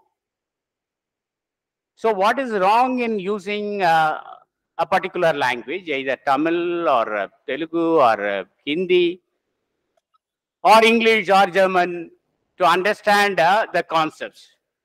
And moreover, when we say the distinction, when we make a distinction between Indian and Western, this is only for the geographical division. The philosophy which has emerged in India, we can say Indian philosophy, and the philosophy which has emerged in Greek is Greek. Once Professor Chachandamurthy asked this question, is there Indian chemistry? Is there Western, Indian physics? But now we have developed Indian chemistry and Indian physics. So this kind of approach is, we need not bother for that, but this is how the Westerners reacted. That also we have to take into account. And the bias is always there. Even today it is there. But I don't know what to do. But translation, yeah, the translation is a very good instrument in understanding the Western text. But what happens is when we are translating, I'm just quoting George Gadamer, Hans George Gadamer, who says translation is very essential and important. But in translation, if there is something called transcreation, it is not verbatim translation that is needed. There is always transcreation that is important. That would really help us to understand the other text. Then, yeah, my good friend has asked a very interesting question. What is a real Swaraj? Who is a practical Swaraj? I don't know, really, I don't know how to answer you, but I would like to state that this approach made by Gandhi was essential for that time. Of course, there were two groups who are fighting for Indian independence. And of course, we revisiting Gandhi, whether he has silenced the other group is something which is debated now. So whether this concept of Swaraj has really done justice is a question. So whether he's a real, he's talking about somebody like Netaji Subhash Chandra Bose and others who are real Swaraj, that's a very interesting question, but it's very difficult for me to answer that. But I would like to see Gandhi as a model. Maybe that model is totally wrong now, because the later developments clearly show that there is something basically wrong in this model. No doubt, we don't accept Gandhi's Hind Swaraj fully. Then my good friend Dr. Alok Tandon's, yeah, he argued that the methodology of Gandhi is entirely different. Yeah, no doubt, Gandhi was very much influenced by Leo Tolstoy and Henry David Thoreau and Christianity, all these methods. So he has borrowed these concepts from the West. So it is, but please note that having borrowed these concepts from the Western thinkers or the Western idealists, he could show how this can be transformed in Indian soil, how this could be accommodated in Indian soil. That perhaps we can, that credit at least we can give it to Gandhi. Then core, what is core, he was asking. What I was trying to say is that when we look at tradition, the core elements can never be changed. On the other hand, the periphery, there is inner and outer. But Derrida would say there is no inner, there is no center. But I would like to say here in culture, there is one center. Say, assume that there is a center. That center. So if you remove that core, then the entire, the cultural approach or the cultural methodology would collapse. So let us assume at least that there is a core element on the basis of which the culture is being supported. Then outside that, there is periphery, the elements which can be changed. For example, I'll give one example. Our dress code, for example, it has changed. Few years ago or sometime back, you know, my parents, my father was wearing dhoti all the time, but now I'm wearing pants and shirt. So this is the outer surface, the periphery. But the inner values of our culture, since I belong to Tamil culture, I would like to state the cultural values, the core element has not. The way of worshipping this, our ancestor worship, for example. That is the core element of our culture, Indian Tamil culture. So that has not, that cannot be separated from me. So as long as I exist as a Tamilian, that core element will be with me always. So this is what I would like to state, Professor. Then Rajiv, I have some difficulty in understanding. I think I didn't follow you. But one thing I want to tell you is that modernity has promised many things. This is the view of both the Indian thinkers who write on modernity and Western thinkers like Charles Taylor and many others, like many spoke on that. What modernity did was, instead of course, he has done a lot of good things, but we are concerned about the bad things which modernity has produced. And Mahatma Gandhi is picking up those evils of the modernity. It has given a wrong direction. It has reduced man as a machine. And it is said that rationalism can solve all problems. But rationalism, on the other hand, has not solved the other problem. That is the reason why the postmodernists say that this concept that rationality has to be replaced or revisited and all that one. So the methodology is something wrong with which the modernity has practiced. Then Ragul has asked many questions. Let me try to answer him. Yeah, the hermeneutics of the text, the time and context. You are right. You are quoting Roland Barthes. Barthes would say that once the author writes the text, he immediately dies. That is not the physical death. That means the author has no control over what he has written. The text comes to me, that's all. We can interpret the text. So no text has some meaning that is fixed. I agree. The meaning which is fixed can be replaced by the commentators. I don't know whether you are following me. The commentator has a more role to play than the author of the text. So this means the author, once he completes the text, that text comes to me, then I am a commentator or interpreter. So I give some new interpretation. But at the same time, so this is what we call the intention of the author. The intention of the author can be transcended. It has to be transcended, no doubt. But at the same time, when I say in the hermeneutics, the core element has to be preserved. When I am interpreting an Advaita text, for example, take Advaita Siddhi, for example. When I am interpreting it, then I can give only the Advaitic interpretation to the text. This is what I would call the core element which is present in the text. So I cannot give a Dvaitin interpretation for an Advaita. So if I do that, then I am committing what is known as the hermeneutics of violence. So that is not allowed. So you can interpret the text, no doubt. You have every right to interpret the text. You have to, in fact. And moreover, a text cannot have a permanent meaning. It changes. It is an open-ended one. Always it gives some new meaning. So the historicity, the culture, tradition, all these play a dominant role in shaping the meaning of the text. So no text has a permanent meaning, but the core element of the text has to be retained. And then, so this is one thing. Then secondly, the distinction between Indian and Western philosophy. I was answering Sar's question. That the distinction, of course, is essential. In the philosophical problems, as I said just now, are one and the same. But how you approach, because every philosophy emerges in a particular culture. The cultural background is very important.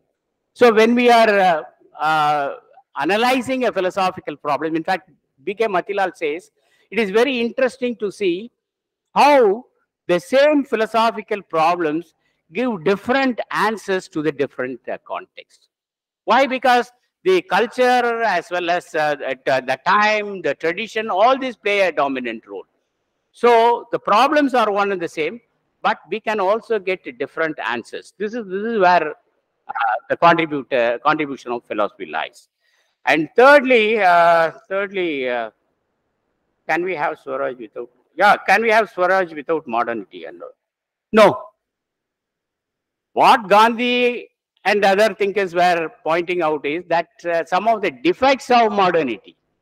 Modernity has contributed, as I said while answering somebody, that the modernity has contributed a lot, but at the same time, the ill effects of modernity we want to replace. That is the reason why long back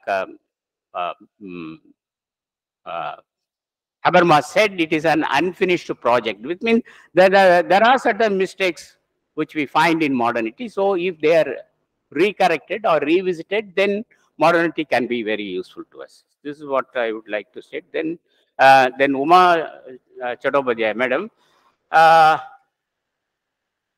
Yeah, this question I don't want to answer. She said that we don't have democracy, if I understood her correctly. Then she has asked whether we have got absolute freedom. Yeah, you have got absolute freedom, but it depends on how you define absolute freedom itself. Because Sartre would say that when you are condemned to be free, it doesn't mean that you have got absolute freedom. That which has no meaning. So this, how do we solve this problem? Really, I don't know how to solve this problem. But the the values which are inculcated in democracy has to be preserved. But of course, we have different dimensions of democracy. Dr. Ambedkar very correctly said that democracy is meaningful even only if the last person also gains his justice. So this means democracy for all. But whether that is happening in the country or not, it is a different question altogether. So that we have to work, all of us must work together in order to have a proper democracy wherein the last man also gets his justice. That is a problematic area, but we philosophers have to contribute for that. That's what we can do. This is what I would like to say, and I am very thankful to you, madam, for your kind presence and for asking this wonderful question. Thank you very much. Sorry to say, one point I'm to add in relation to Professor Tandon's these expressions that philosophy and Indian philosophy and Western philosophy, they are not altogether the same. As you have told, Professor Selvam, that we sometimes need transcription or like that, not pure simple translation. So philosophy, when we see philosophy, philosophy is a discussion, and many of the portions from this Indian philosophy are just like in this Western philosophy, issues. But as you have hinted the point that this Indian philosophy has its own cultural root, base, and all the philosophies, they have their own cultural base. And from that base, Indian philosophy proceeds on. It's not only ends to the debate and discussion as we find in Locke or Hume or Berkeley or Kant or etc. But here we have a purpose. Professor Tandon will say that I'm going for the religion. I'm not doing philosophy but the religion. In a previous seminar, I have heard this expression.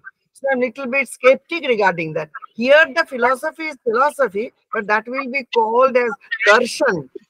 So philosophy and darshan, they are not the synonymous words. They have some difference. Philosophy of mathematics, philosophy of this different art, different philosophy of culture, but darshan of this music, etc., these terms we do not use because they are different. They are different. Philosophical discourse we do, but that discourse in time at the time of Socrates or Plato, they had that kind of transcendental matter, etc. But now that is there, not there. But in darshan, always the final end will be like that, for transcending from this situation. Thank you. And the other answer also I am to discuss later on to you. Thank you, madam. Thank you. So I think there is no further question. And then may I request the president of this session, Professor D.N. Tiwari, sir, for his presidential remark. Please.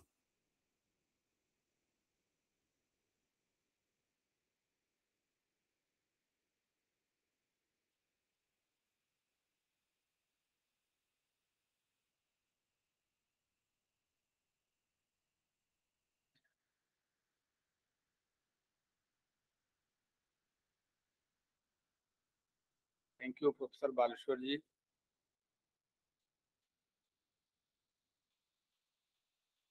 Respected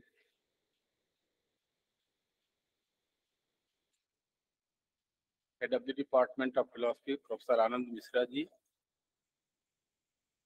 the distinguished speaker, Professor Panneerselvam ji,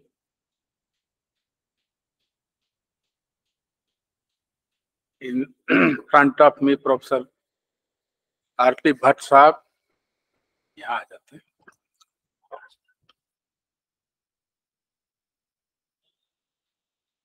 Tandon ji, professor Uma Chattopadhyay ji online, my colleagues,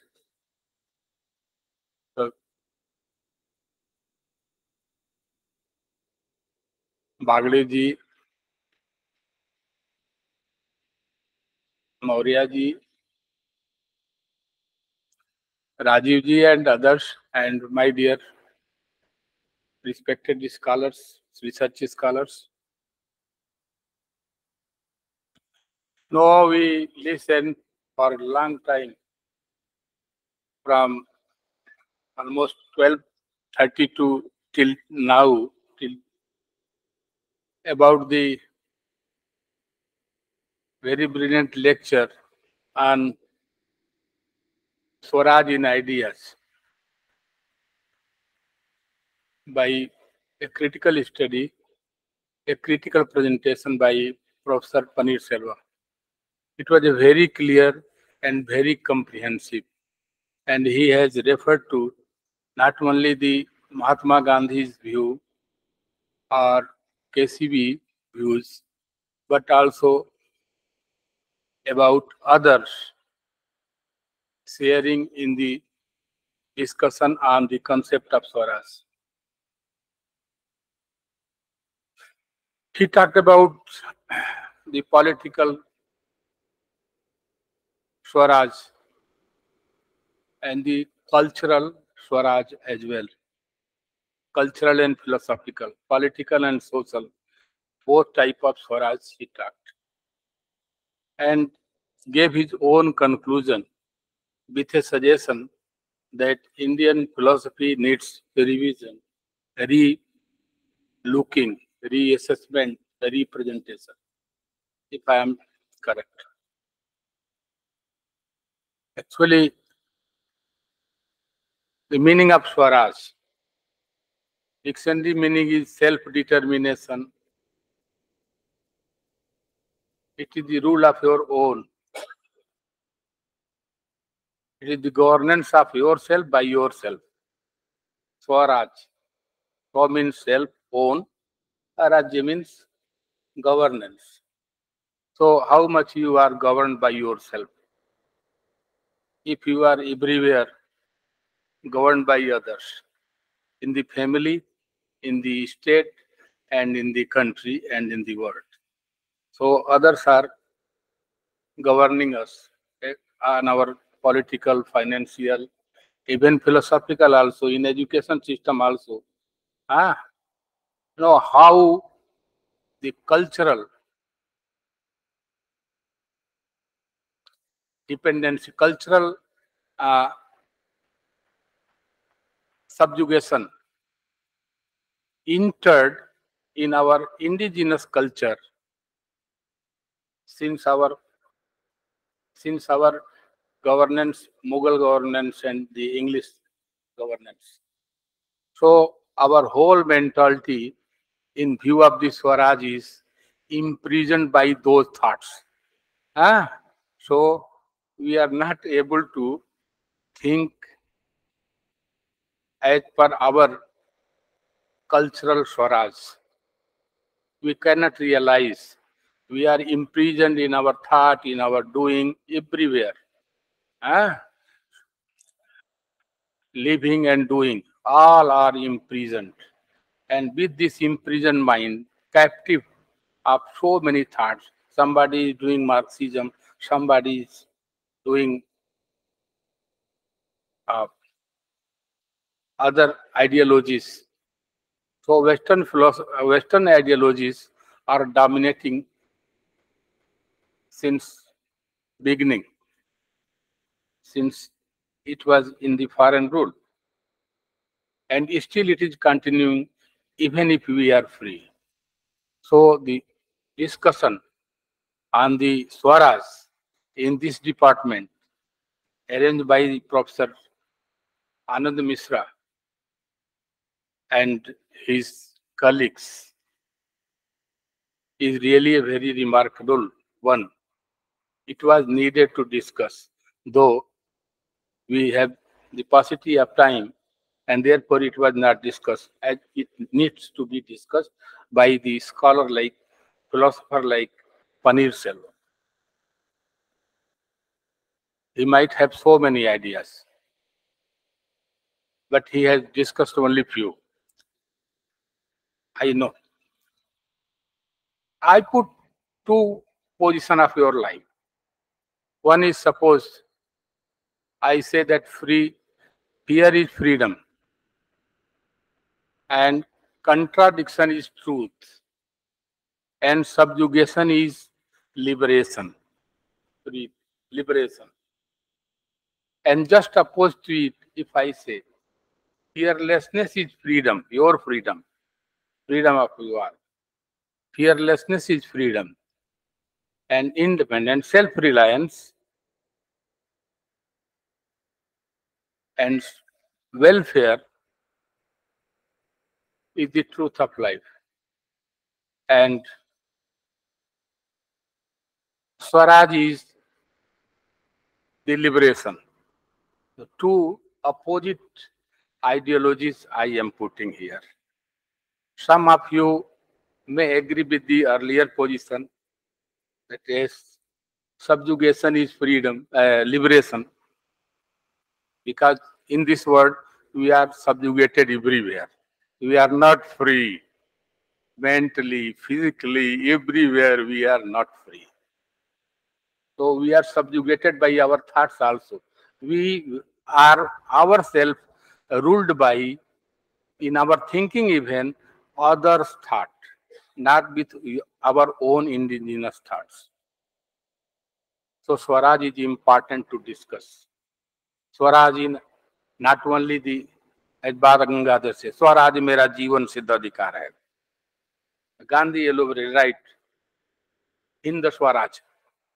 So they have their some weaknesses, but they lead to a way of thinking that was explored by K.C. Bhattacharya, KCB. So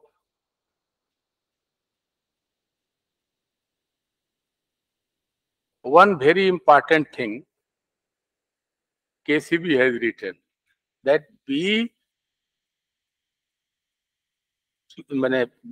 enjoy Swaraj in even expressing your ideas in languages.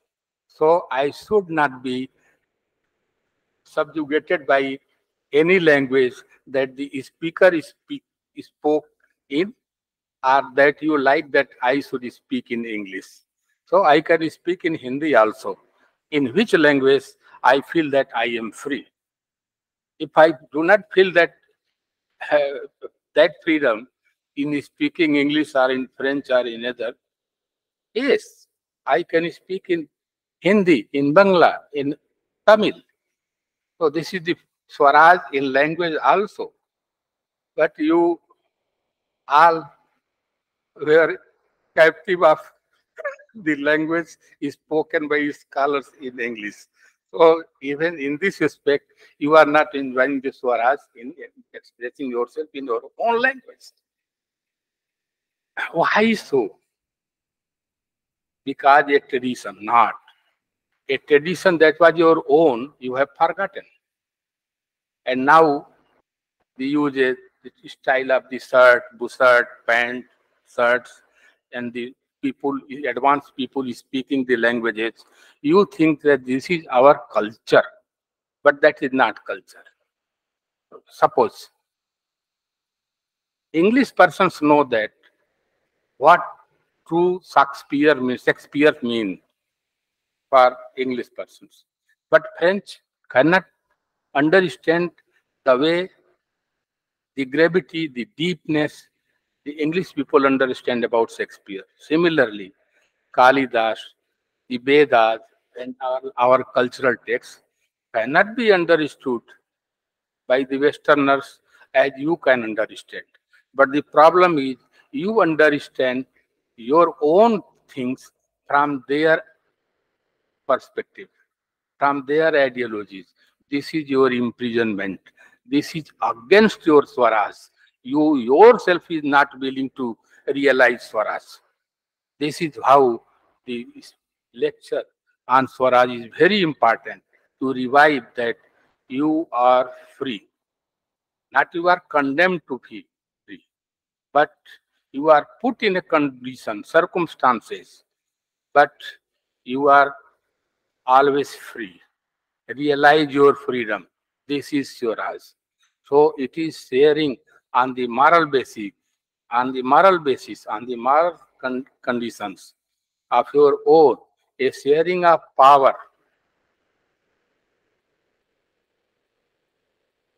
on moral basis, on moral duties basis, a sharing of power by the individuals without any determination of a state, of anyone, of an ideology or anything.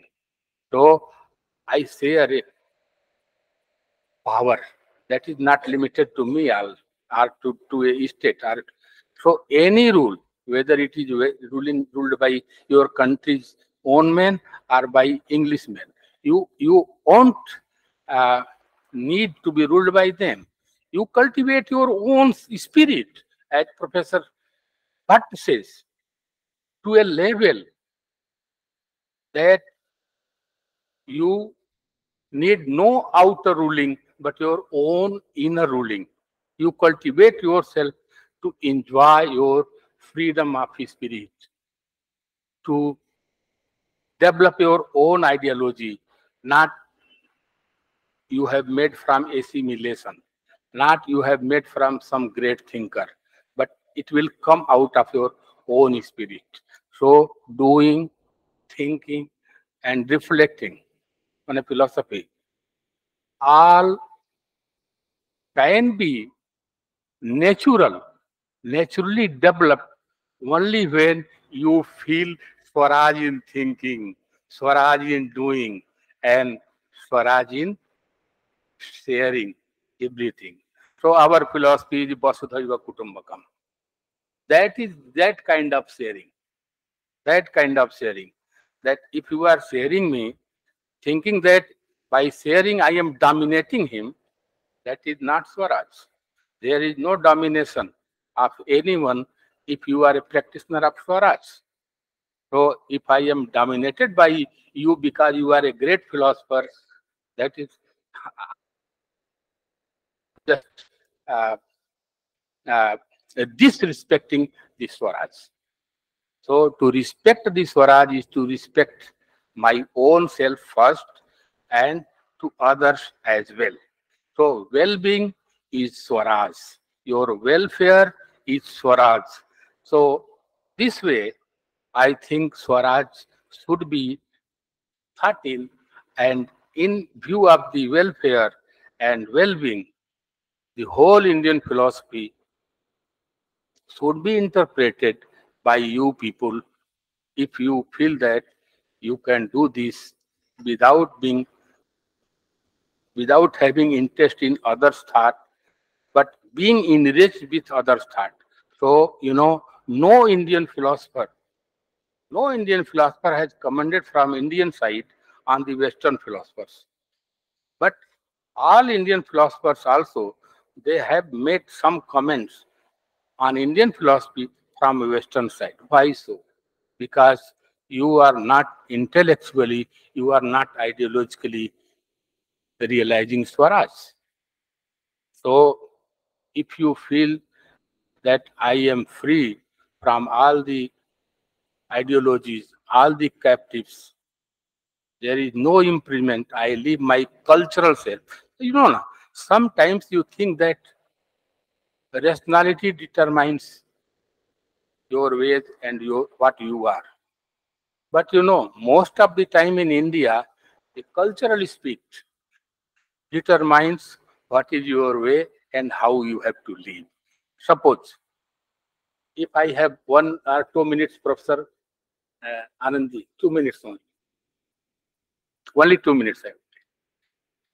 Suppose you have promised your friend to go to his house at 6, but in the way you find that some person got accident and you had to uh, take him to the hospital for medical aid. So you are doing that. Your friend can say that you are immoral because you have not kept your promise. Okay, you can say, but you know that from the point of being of your sovereignty, being of your freedom, being of realizing Swaraj, you can say that that is for the welfare and that is also my duty. And lastly, I have kept my promise also, though it is not in time, but late. So where is morality lost? If you follow your own Swaraj, you are practicing your Swaraj, I am practicing your Swaraj. This is the world of the individuals in which all are a Swaraji.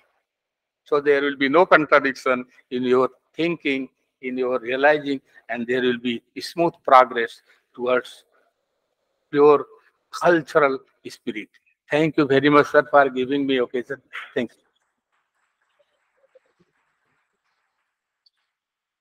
Thank you, sir, for expressing beautiful ideas about Swaraj. And now I request Dr. Rajiv Lochanji for formal vote of thanks.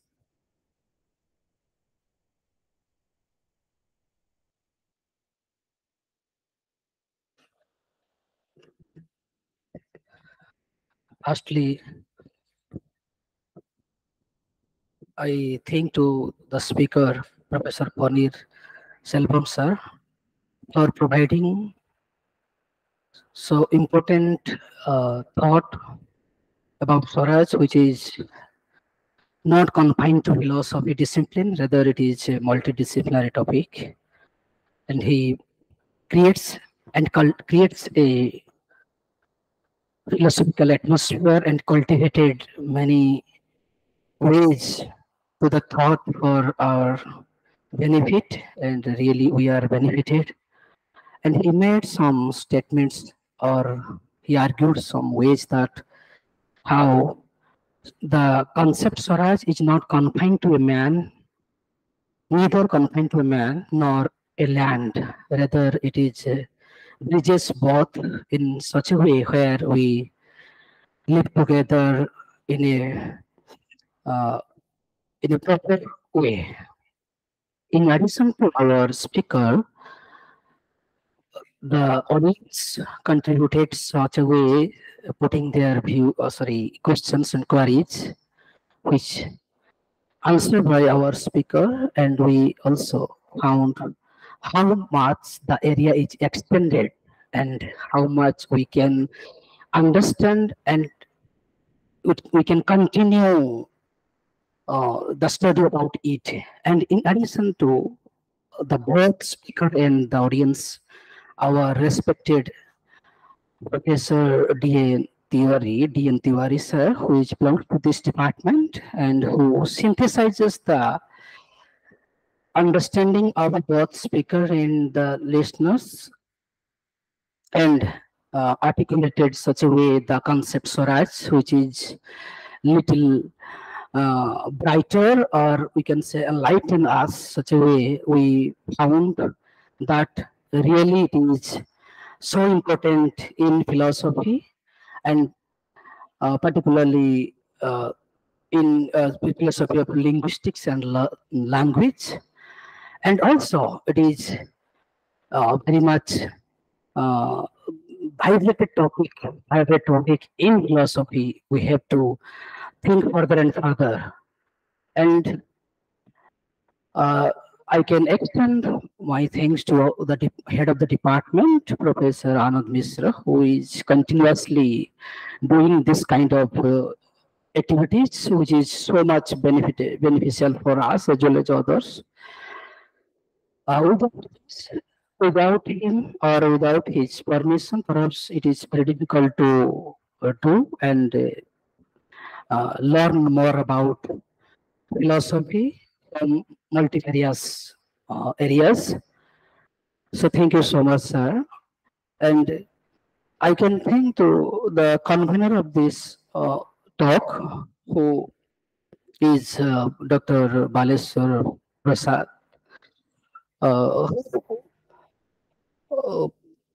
The convener very proper way, and he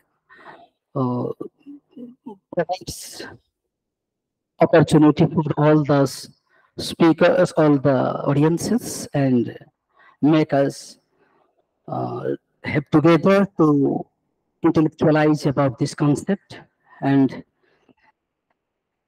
I can extend my thanks to all the audiences here from online and offline, those who rigorously participate and make the lecture intellectual, or we can say uh, make it complete. So now the mic is over to the convener.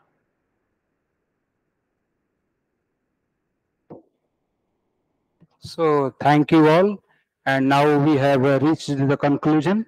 So you all are requested to have lunch outside this hall.